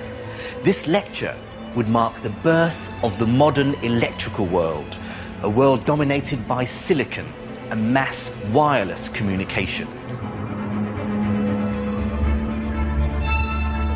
In this program, we discover how electricity connected the world together through broadcasting and computer networks, and how we finally learnt to unravel and exploit electricity at an atomic level. After centuries of man's experiments with electricity, a new age of real understanding was now dawning.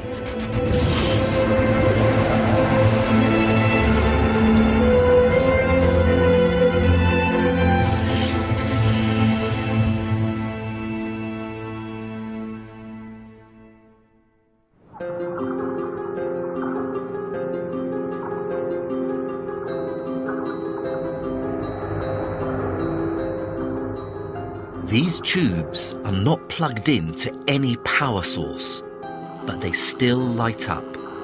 It's electricity's invisible effect, an effect not just confined to the wires it flows through. In the middle of the 19th century, a great theory was proposed to explain how this could be. The theory says that surrounding any electric charge, and there's a lot of electricity flowing above my head, is a force field. These fluorescent tubes are lit purely because they're under the influence of the force field from the power cables above. The theory that a flow of electricity could in some way create an invisible force field was originally proposed by Michael Faraday, but it would take a brilliant young Scotsman called James Clerk Maxwell who would prove Faraday correct, and not through experimentation, but through mathematics. This was all a far cry from the typical 19th century way of understanding how the world works, which was essentially to see it as a physical machine.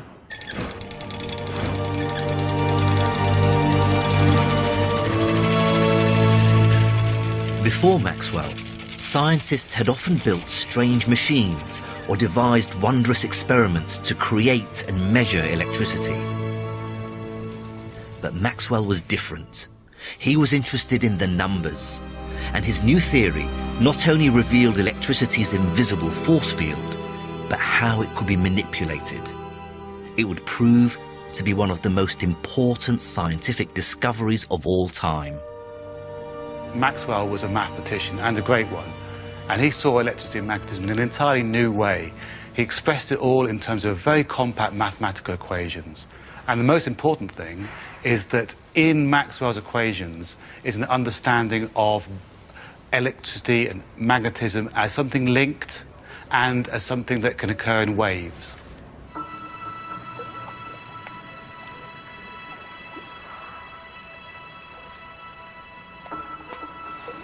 Maxwell's calculations showed how these fields could be disturbed, rather like touching the surface of water with your finger.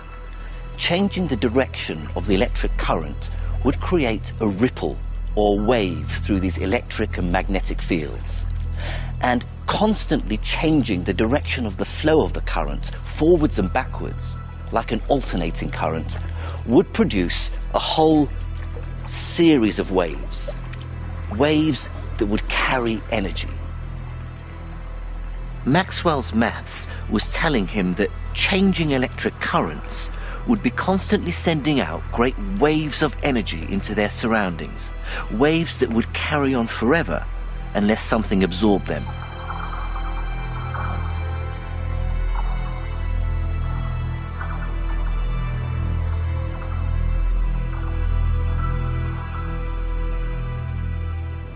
Maxwell's maths was so advanced and complicated that only a handful of people understood it at the time. And although his work was still only a theory, it inspired a young German physicist called Heinrich Hertz. Hertz decided to dedicate himself to designing an experiment to prove that Maxwell's waves really existed. And here it is. This is Hertz's original apparatus, and its beauty is in its sheer simplicity. He generates an alternating current that runs along these metal rods with a spark that jumps across the gap between these two spheres. Now, if Maxwell was right, then this alternating current should generate an invisible electromagnetic wave that spreads out into the surroundings. If you place a wire in the path of that wave, then at the wire there should be a changing electromagnetic field which should induce an electric current in the wire. So what Hertz did was build this ring of wire, his receiver, that he could carry around in different positions in the room to see if he could detect the presence of the wave. And the way he did that was leave a very tiny gap in the wire across which a spark would jump if a current runs through the ring. Now, because the current is so weak, that spark is very, very faint. And Hertz spent pretty much most of 1887 in a darkened room staring intensely through a lens to see if he could detect the presence of this faint spark.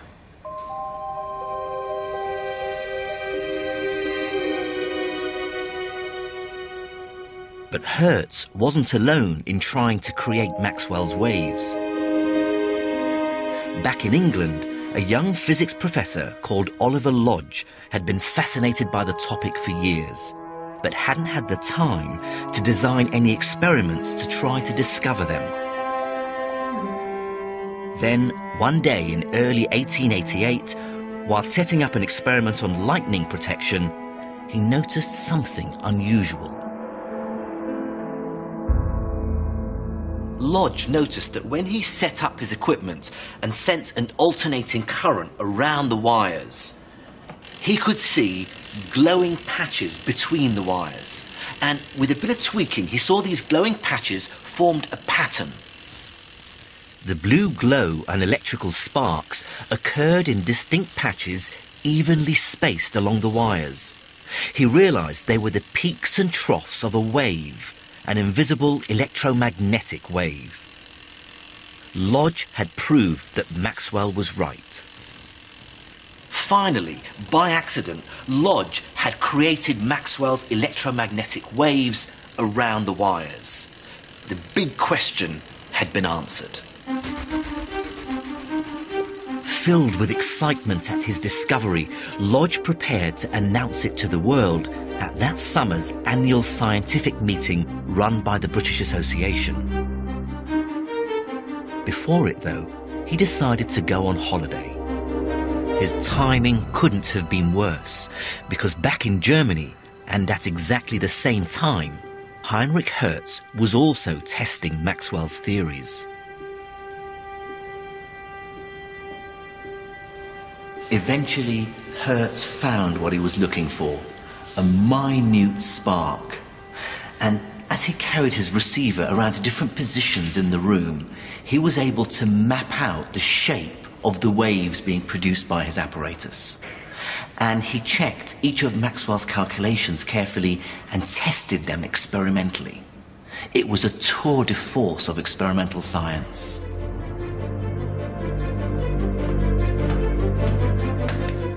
Back in Britain, as the crowds gathered for the British Association meeting, Oliver Lodge returned from holiday, relaxed and full of anticipation.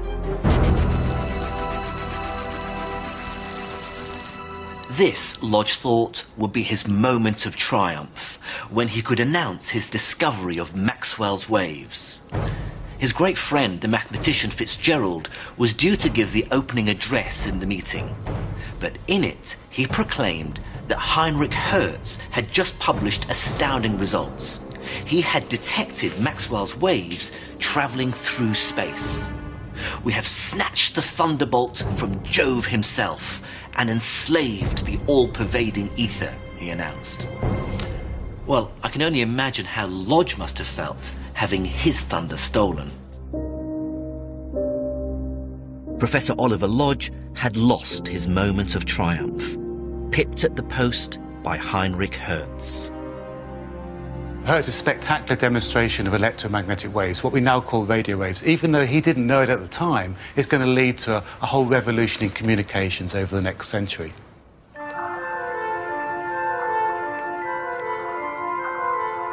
Maxwell's theory had shown how electric charges could create a force field around them, and that waves could spread through these fields like ripples on a pond.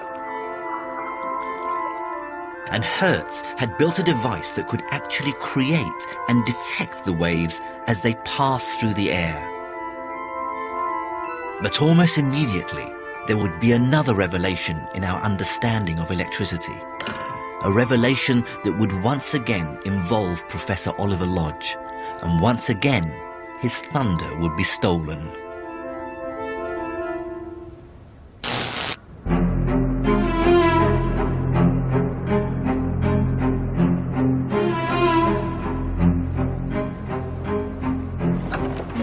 The story starts in Oxford in the summer of 1894. Hertz had died suddenly earlier that year, and so Lodge prepared a memorial lecture with a demonstration that would bring the idea of waves to a wider audience. Lodge had worked on his lecture. He'd researched better ways of detecting the waves, and he'd borrowed new apparatus from friends. He'd made some significant advances in the technology designed to detect the waves. This bit of apparatus generates an alternating current and a spark across this gap. The alternating current sends out an electromagnetic wave, just as Maxwell predicted, that is picked up by the receiver. It sets off a very weak electric current through these two antennae. Now, this is what Hertz had done. Lodge's improvement on this was to set up this tube full of iron filings. The weak electric current passes through the filings, forcing them to clump together. And when they do, they close a second electric circuit and set off the bell. So if I push the button on this end, it sets off the bell at the receiver. And it's doing that with no connections between the two. It's like magic.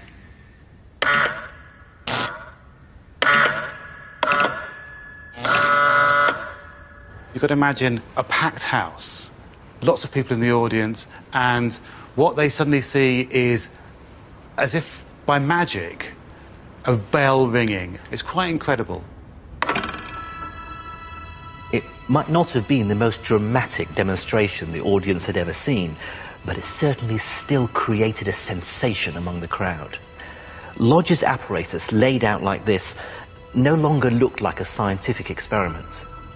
In fact, it looked remarkably like those telegraph machines that had revolutionized communication, but without those long cables stretching between the sending and receiving stations. To the more worldly and savvy members of the audience, this was clearly more than showing the maestro Maxwell was right. This was a revolutionary new form of communication.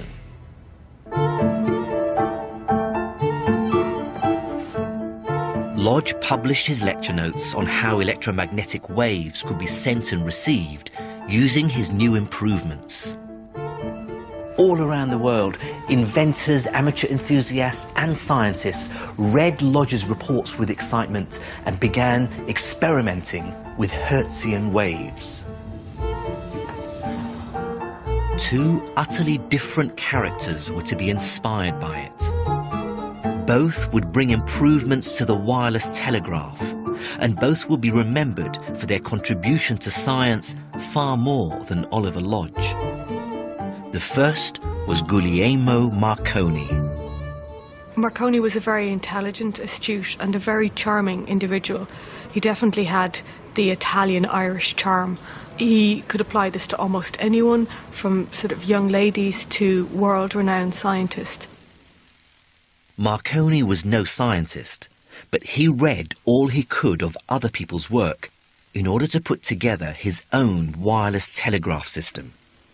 And it's possible that because he was brought up in Bologna and it was fairly close to the Italian coast, that he saw the potential of wireless communications in relation to maritime usage fairly early on. Then, aged only 22, he came to London with his Irish mother to market it. The other person inspired by Lodge's lecture was a teacher at the Presidency College in Calcutta called Jagadish Chandra Bose. Despite degrees from London and Cambridge, the appointment of an Indian as a scientist in Calcutta had been a battle against racial prejudice. Indians, it was said, didn't have the requisite temperament for exact science. Well, Bose was determined to prove this wrong, and here in the archives we can see just how fast he set to work. This is a report of the 66th meeting of the British Association in Liverpool, September 1896. And here is Bose, the first Indian ever to present at the association meeting, talking about his work and demonstrating his apparatus. He'd built and improved on the detector that Lodge described, because in the hot, sticky Indian climate, he'd found that the metal filings inside the tube that Lodge used to detect the waves became rusty and stuck together. So Bose had to build a more practical detector using a coiled wire instead. His work was described as a sensation.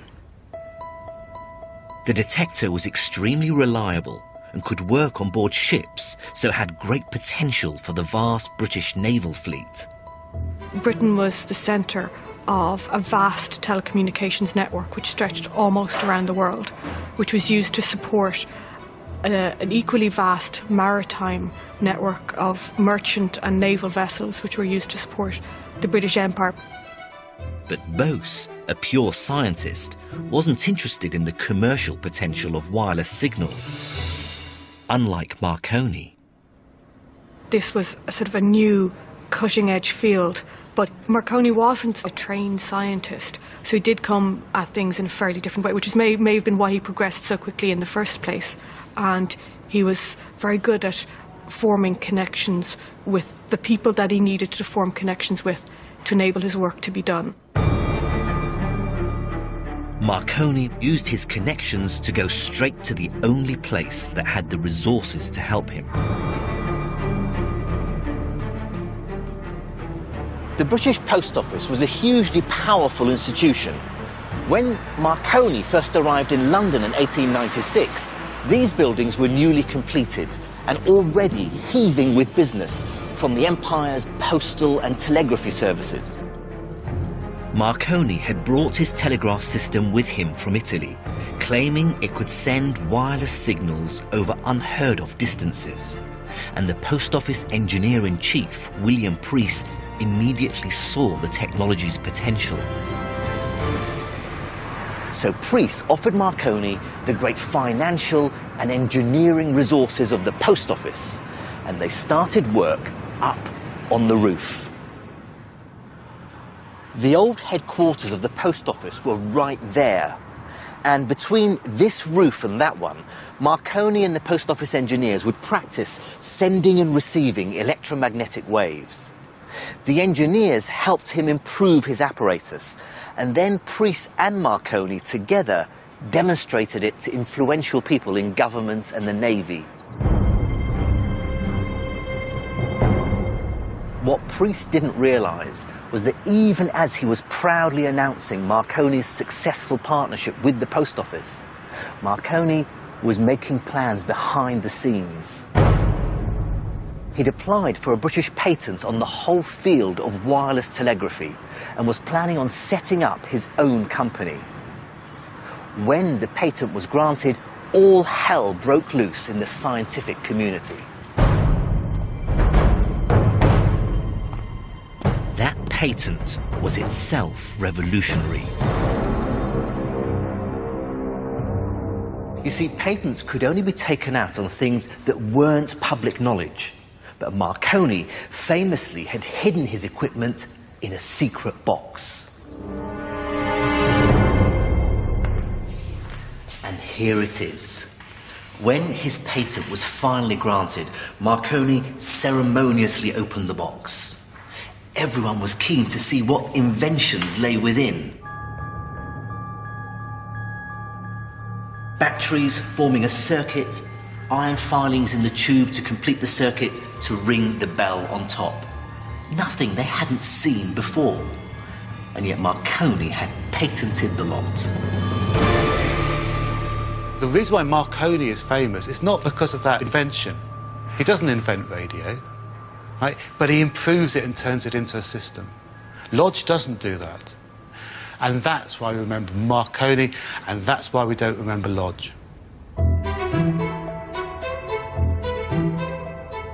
The scientific world was up in arms. Here was this young man who knew very little about the science behind his equipment, about to make his fortune from their work. Even his great supporter, Preece, was disappointed and hurt when he found out that Marconi was about to go it alone and set up his own company. Lodge and other scientists began a frenzy of patenting every tiny detail and improvement they made to their equipment. This new atmosphere shocked Bose when he returned to Britain. Bose wrote home to India in disgust at what he found in England.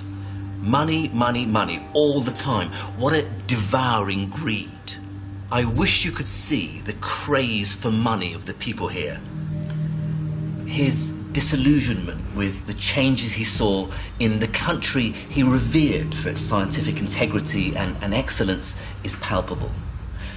Eventually, though, it was his friends who convinced Bose to take out his one and only patent on his discovery of a new kind of detector for waves.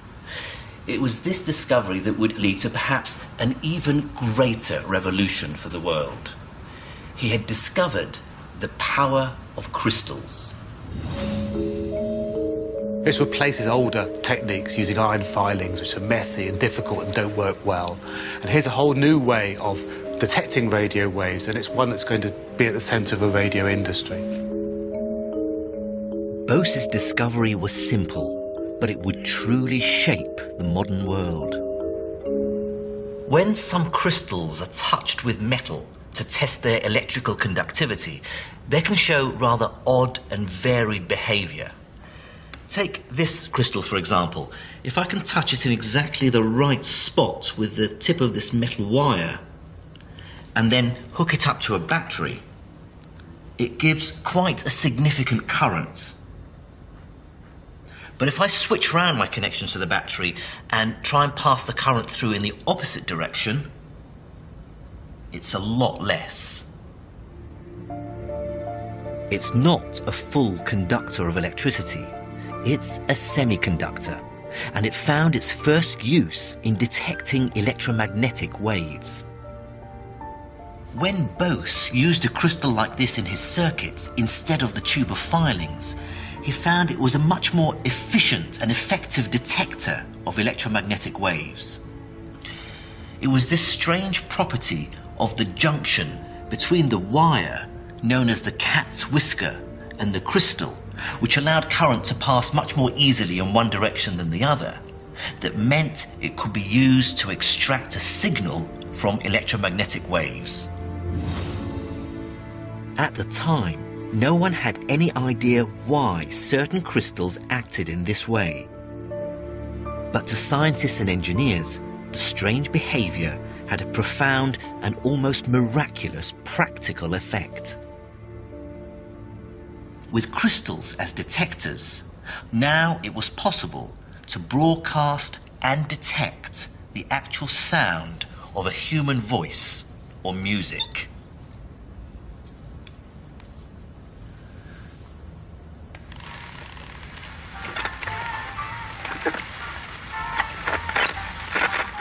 In his Oxford lecture in 1894, Oliver Lodge had opened a Pandora's box.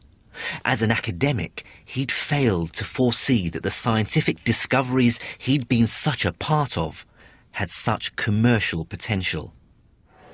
The one patent he had managed to secure, the crucial means of tuning a receiver to a particular radio signal, was bought off him by Marconi's powerful company.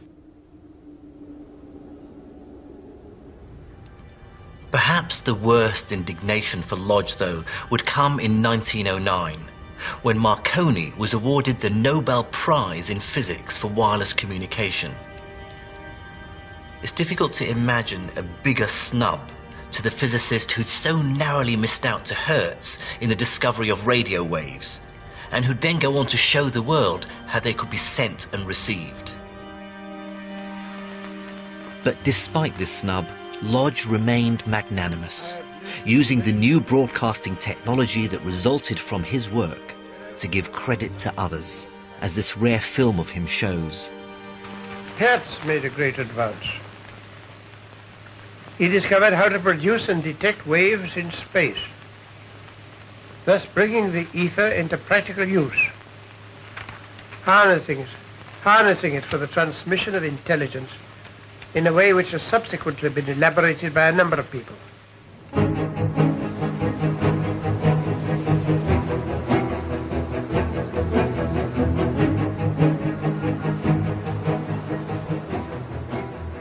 Today, we can hardly imagine a world without broadcasting. To imagine a time when radio waves hadn't even been dreamt of. Engineers continued to refine and perfect our ability to transmit and receive electromagnetic waves, but their initial discovery was ultimately a triumph of pure science, from Maxwell through Hertz to Lodge. But still, the very nature of electricity itself remained unexplained. What created those electrical charges and currents in the first place? Although scientists were learning to exploit electricity, they still didn't know what it actually was.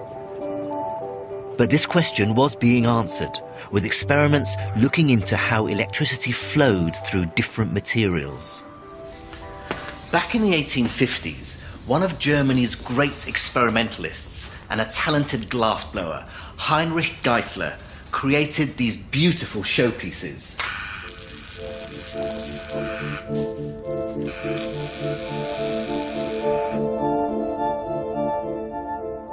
Geissler pumped most of the air out of these intricate glass tubes and then had small amounts of other gases pumped in.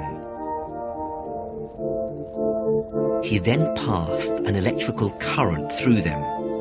They glowed with stunning colours, and the current flowing through the gas seemed tangible.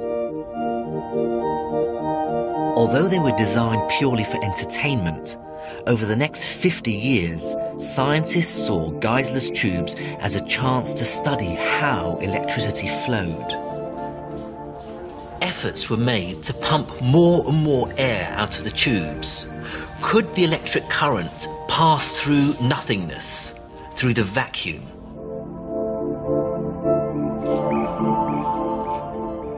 This is a very rare flickbook film of the British scientist who created a vacuum good enough to answer that question. His name was William Crookes.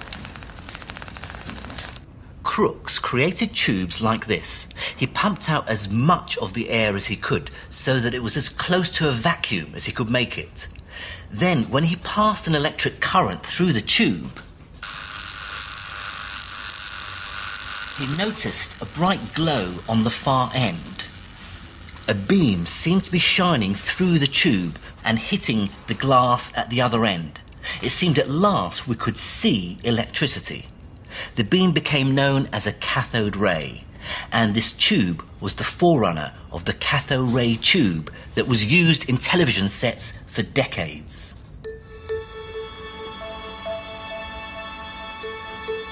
Physicist J.J. Thomson discovered that these beams were made up of tiny negatively charged particles, and because they were carriers of electricity, they became known as electrons. Because the electrons only moved in one direction, from the heated metal plate through the positively charged plate at the other end, they behaved in exactly the same way as Bose's semiconductor crystals. But whereas Bose's crystals were naturally temperamental, you had to find the right spot for them to work, these tubes could be manufactured consistently. They became known as valves, and they soon replaced crystals in radio sets everywhere. These discoveries would lead to an explosion of new technology. Early 20th century electronics is all about what you can do with valves. So the radio industry is built on valves. Early television is built on valves. Early computers are built with valves. These are the things that you build the electronic world with. Having discovered how to manipulate electrons flowing through a vacuum, scientists were now keen to understand how they could flow through other materials. But that meant understanding the things that made up materials, atoms.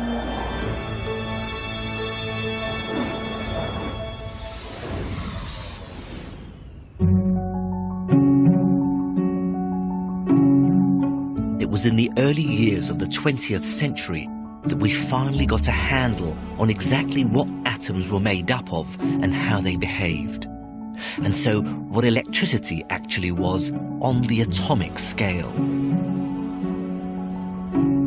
At the University of Manchester, Ernest Rutherford's team was studying the inner structure of the atom and producing a picture to describe what an atom looked like. This revelation would finally help explain some of the more puzzling features of electricity.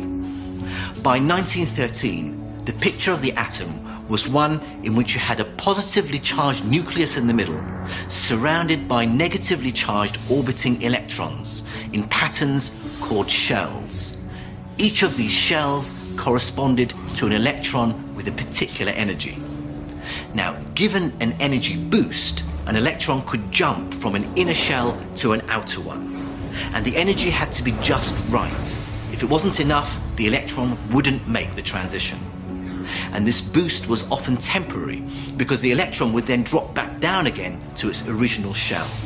As it did this, it had to give off its excess energy by spitting out a photon.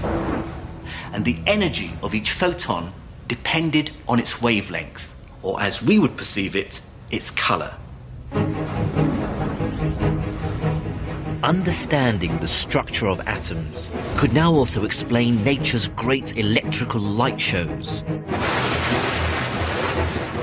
Just like Geisler's tubes, the type of gas the electricity passes through defines its color. Lightning has a blue tinge because of the nitrogen in our atmosphere. Higher in the atmosphere, the gases are different, and so is the color of the photons they produce, creating the spectacular auroras.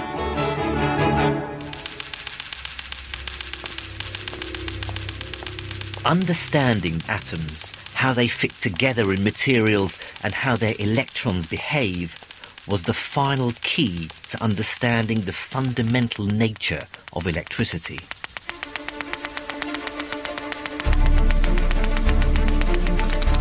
This is a Wimshurst machine, and it's used to generate electric charge.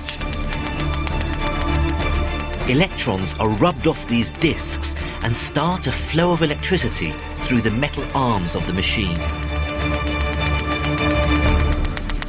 Now, metals conduct electricity because the electrons are very weakly bound inside their atoms, and so can slosh about and be used to flow as electricity. Insulators, on the other hand, don't conduct electricity because the electrons are very tightly bound inside the atoms and are not free to move about. The flow of electrons, and hence electricity, through materials was now understood. Conductors and insulators could be explained. What was more difficult to understand was the strange properties of semiconductors. Our modern electronic world is built upon semiconductors and would grind to a halt without them. Jagadish Chandra Bose may have stumbled upon their properties back in the 1890s, but no one could have foreseen just how important they were to become.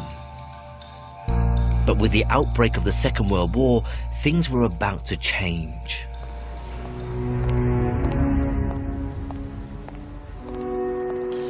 Here in Oxford, this newly built physics laboratory was immediately handed over to the war research effort. The researchers here were tasked with improving the British radar system.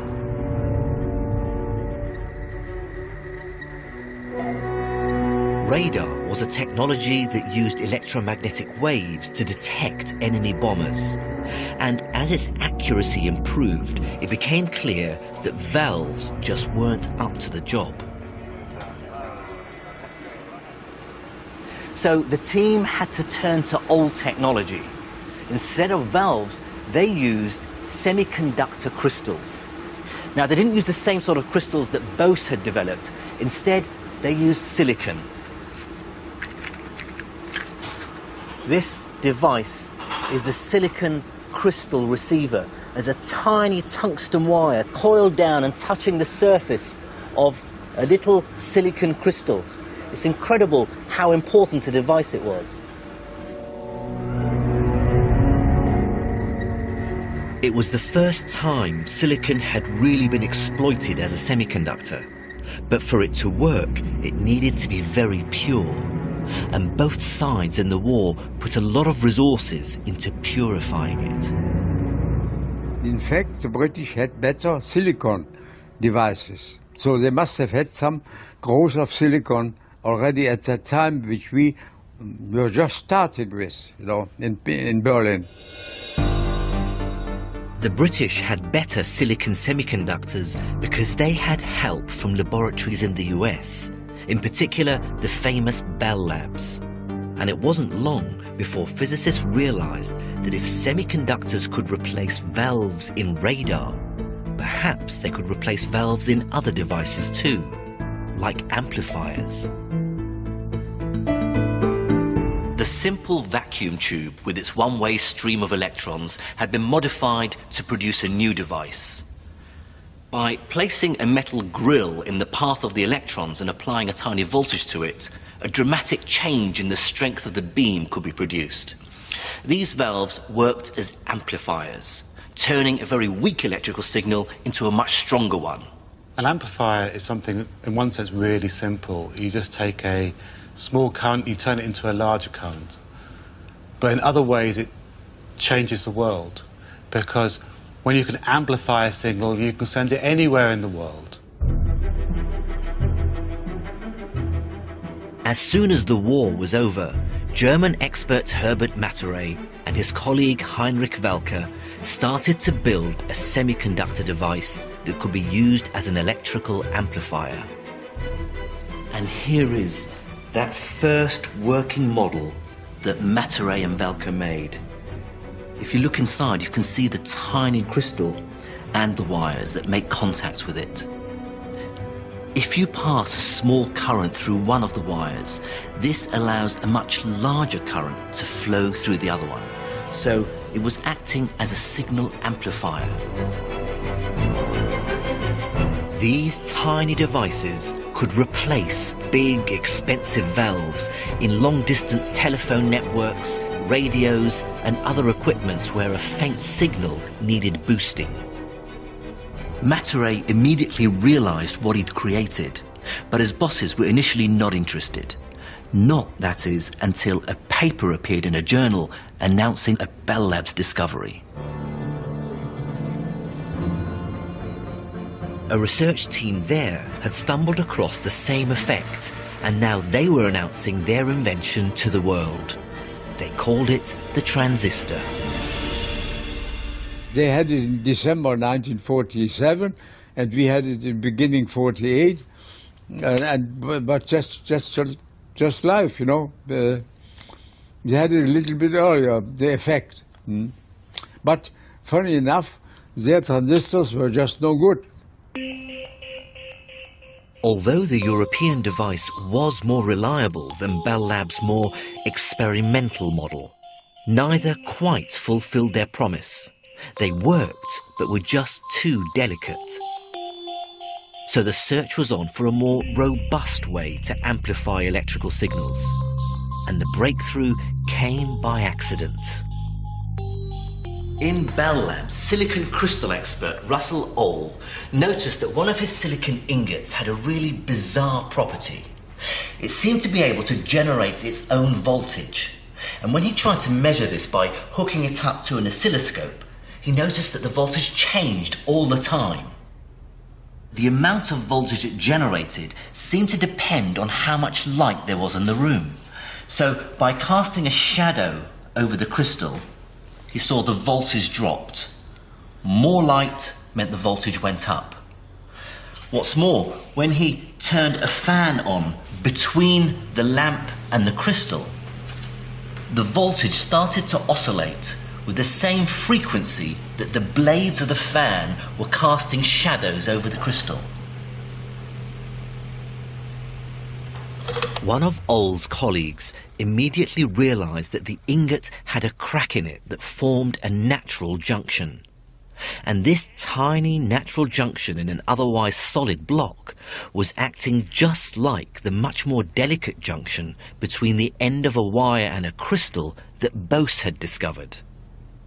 Except here it was sensitive to light. The ingot had cracked because either side contained slightly different amounts of impurities. One side had slightly more of the element phosphorus, while the other had slightly more of a different impurity, boron. And electrons seem to be able to move across from the phosphorus side to the boron side, but not vice versa. Photons of light shining down onto the crystal were knocking electrons out of the atoms, but it was the impurity atoms that were driving this flow. Phosphorus has an electron that is going spare, and boron is keen to accept another. So electrons tended to flow from the phosphorus side to the boron side, and crucially only flowed one way across the junction.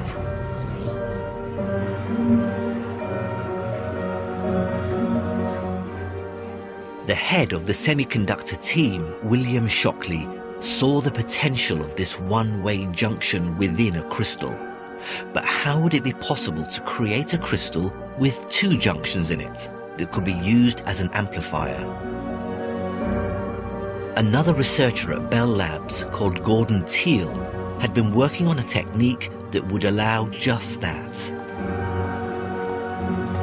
He'd discovered a special way to grow single crystals of the semiconductor germanium. In this research institute, they grow semiconductor crystals in the same way that Teal did back in Bell Labs. Only here, they grow them much, much bigger. At the bottom of this vat is a container with glowing hot molten germanium, just as pure as you can get it. Inside it are a few atoms of whatever impurity is required to alter its conductive properties. Now, the rotating arm above has a seed crystal at the bottom that has been dipped into the liquid and will be slowly raised up again.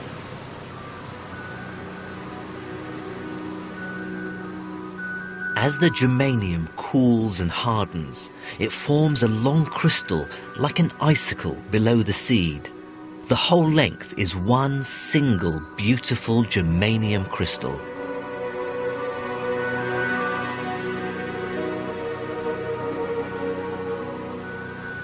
Teal worked out that as the crystal is growing, other impurities can be added to the vat and mixed in.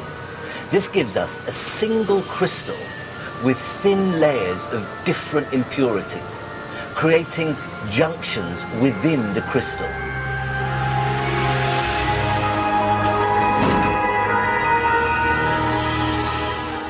This crystal with two junctions in it was Shockley's dream. Applying a small current through the very thin middle section allows a much larger current to flow through the whole triple sandwich. From a single crystal like this, hundreds of tiny solid blocks could be cut, each containing the two junctions that would allow the movement of electrons through them to be precisely controlled. These tiny and reliable devices could be used in all sorts of electrical equipment. You cannot have the electronic equipment that we have without tiny components. And you get a weird effect, actually. The smaller they get, the more reliable they get. It's a win-win situation. The Bell Labs team were awarded the Nobel Prize for their world-changing invention, while the European team were forgotten.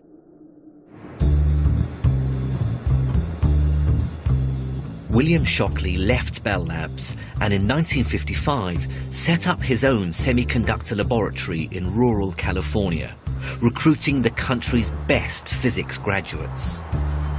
But the celebratory mood didn't last long, because Shockley was almost impossible to work for.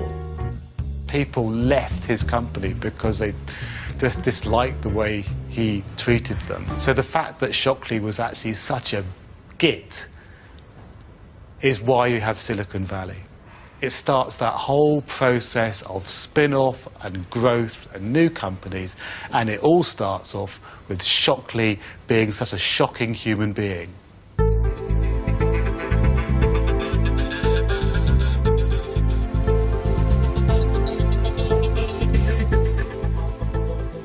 The new companies were in competition with each other to come up with the latest semiconductor devices. they made transistors so small that huge numbers of them could be incorporated into an electrical circuit printed on a single slice of semiconductor crystal. These tiny and reliable chips could be used in all sorts of electrical equipment, most famously in computers. A new age had dawned.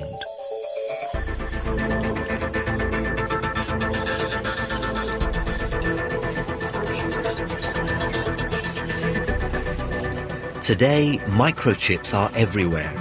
They've transformed almost every aspect of modern life, from communication to transport and entertainment. But perhaps just as importantly, our computers have become so powerful, they're helping us to understand the universe in all its complexity. A single microchip like this one today can contain around 4 billion transistors. It's incredible how far technology has come in 60 years. It's easy to think that with the great leaps we've made in understanding and exploiting electricity, there's little left to learn about it. But we'd be wrong. For instance, making the circuits smaller and smaller meant that a particular feature of electricity that had been known about for over a century was becoming more and more problematic: resistance. A computer chip has to be continuously cooled. If you take away the fan, this is what happens. Wow, that's shooting up. 100, 120, 130 degrees.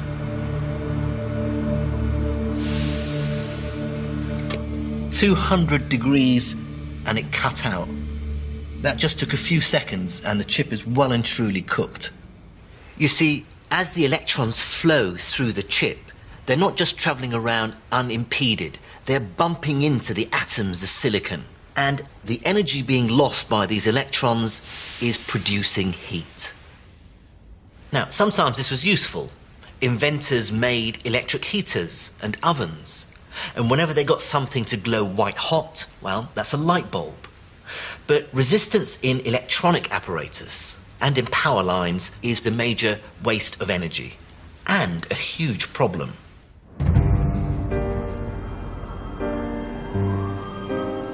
It's thought that resistance wastes up to 20% of all the electricity we generate. It's one of the greatest problems of modern times. And the search is on for a way to solve the problem of resistance.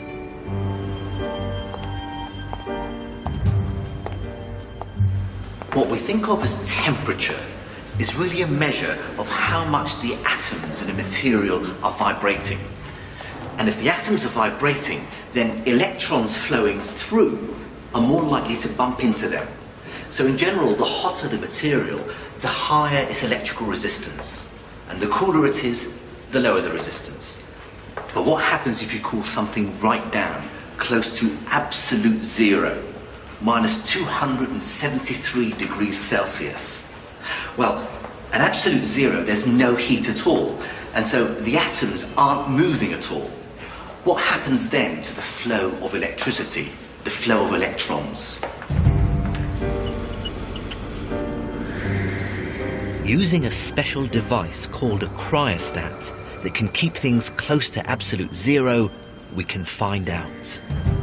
Inside this cryostat, in this coil, is mercury, the famous liquid metal, and it forms part of an electric circuit. Now, this equipment here measures the resistance in the mercury. But look what happens as I lower the mercury into the coldest part of the cryostat. There it is. The resistance has dropped to absolutely nothing. Mercury, like many substances we now know, have this property. It's called becoming superconducting, which means they have no resistance at all to the flow of electricity. But these materials only work when they're very, very cold. If we could use a superconducting material in our power cables and in our electronic apparatus, we'd avoid losing so much of our precious electrical energy through resistance. The problem, of course, is that superconductors had to be kept at extremely low temperatures. Then, in 1986, a breakthrough was made. In a small laboratory near Zurich, Switzerland, IBM physicists recently discovered superconductivity in a new class of materials that is being called one of the most important scientific breakthroughs in many decades. This is a block of the same material made by the researchers in Switzerland. It doesn't look very remarkable, but if you cool it down with liquid nitrogen, something special happens. It becomes a superconductor. And because electricity and magnetism are so tightly linked, that gives it equally extraordinary magnetic properties. This magnet is suspended, levitating above the superconductor. The exciting thing is that although cold, this material is way above absolute zero.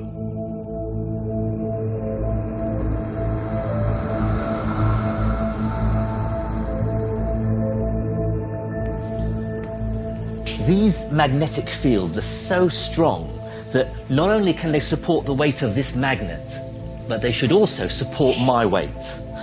I'm about to be levitated. Oh, it's a very, very strange sensation.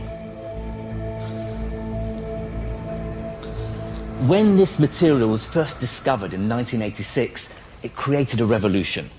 Not only had no one considered that it might be superconducting, but it was doing so at a temperature much warmer than anyone had thought possible.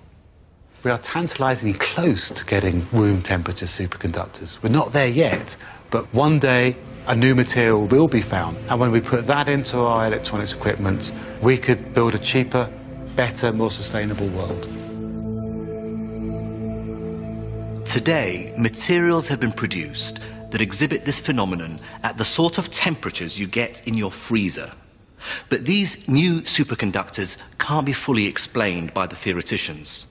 So without a complete understanding, experimentalists are often guided as much by luck as they are by a proper scientific understanding. Recently, a laboratory in Japan held a party in which they ended up dosing their superconductors with a range of alcoholic beverages. Unexpectedly, they found that red wine improves the performance of the superconductors. Electrical research now has the potential once again to revolutionize our world if room temperature superconductors can be found.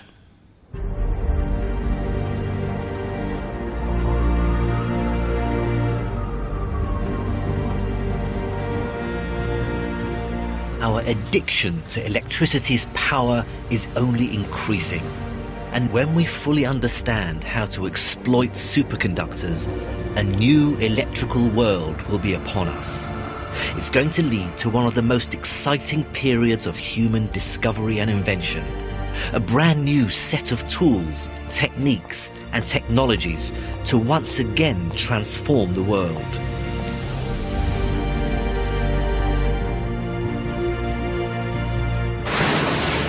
Electricity has changed our world. Only a few hundred years ago, it was seen as a mysterious and magical wonder.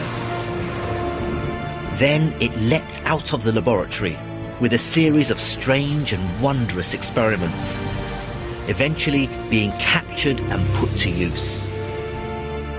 It revolutionized communication, first through cables and then as waves through electricity's far-reaching fields. It powers and lights the modern world. Today we can hardly imagine life without electricity. It defines our era, and we will be utterly lost without it. And yet it still offers us more. We stand once again at the beginning of a new age of discovery, a new revolution.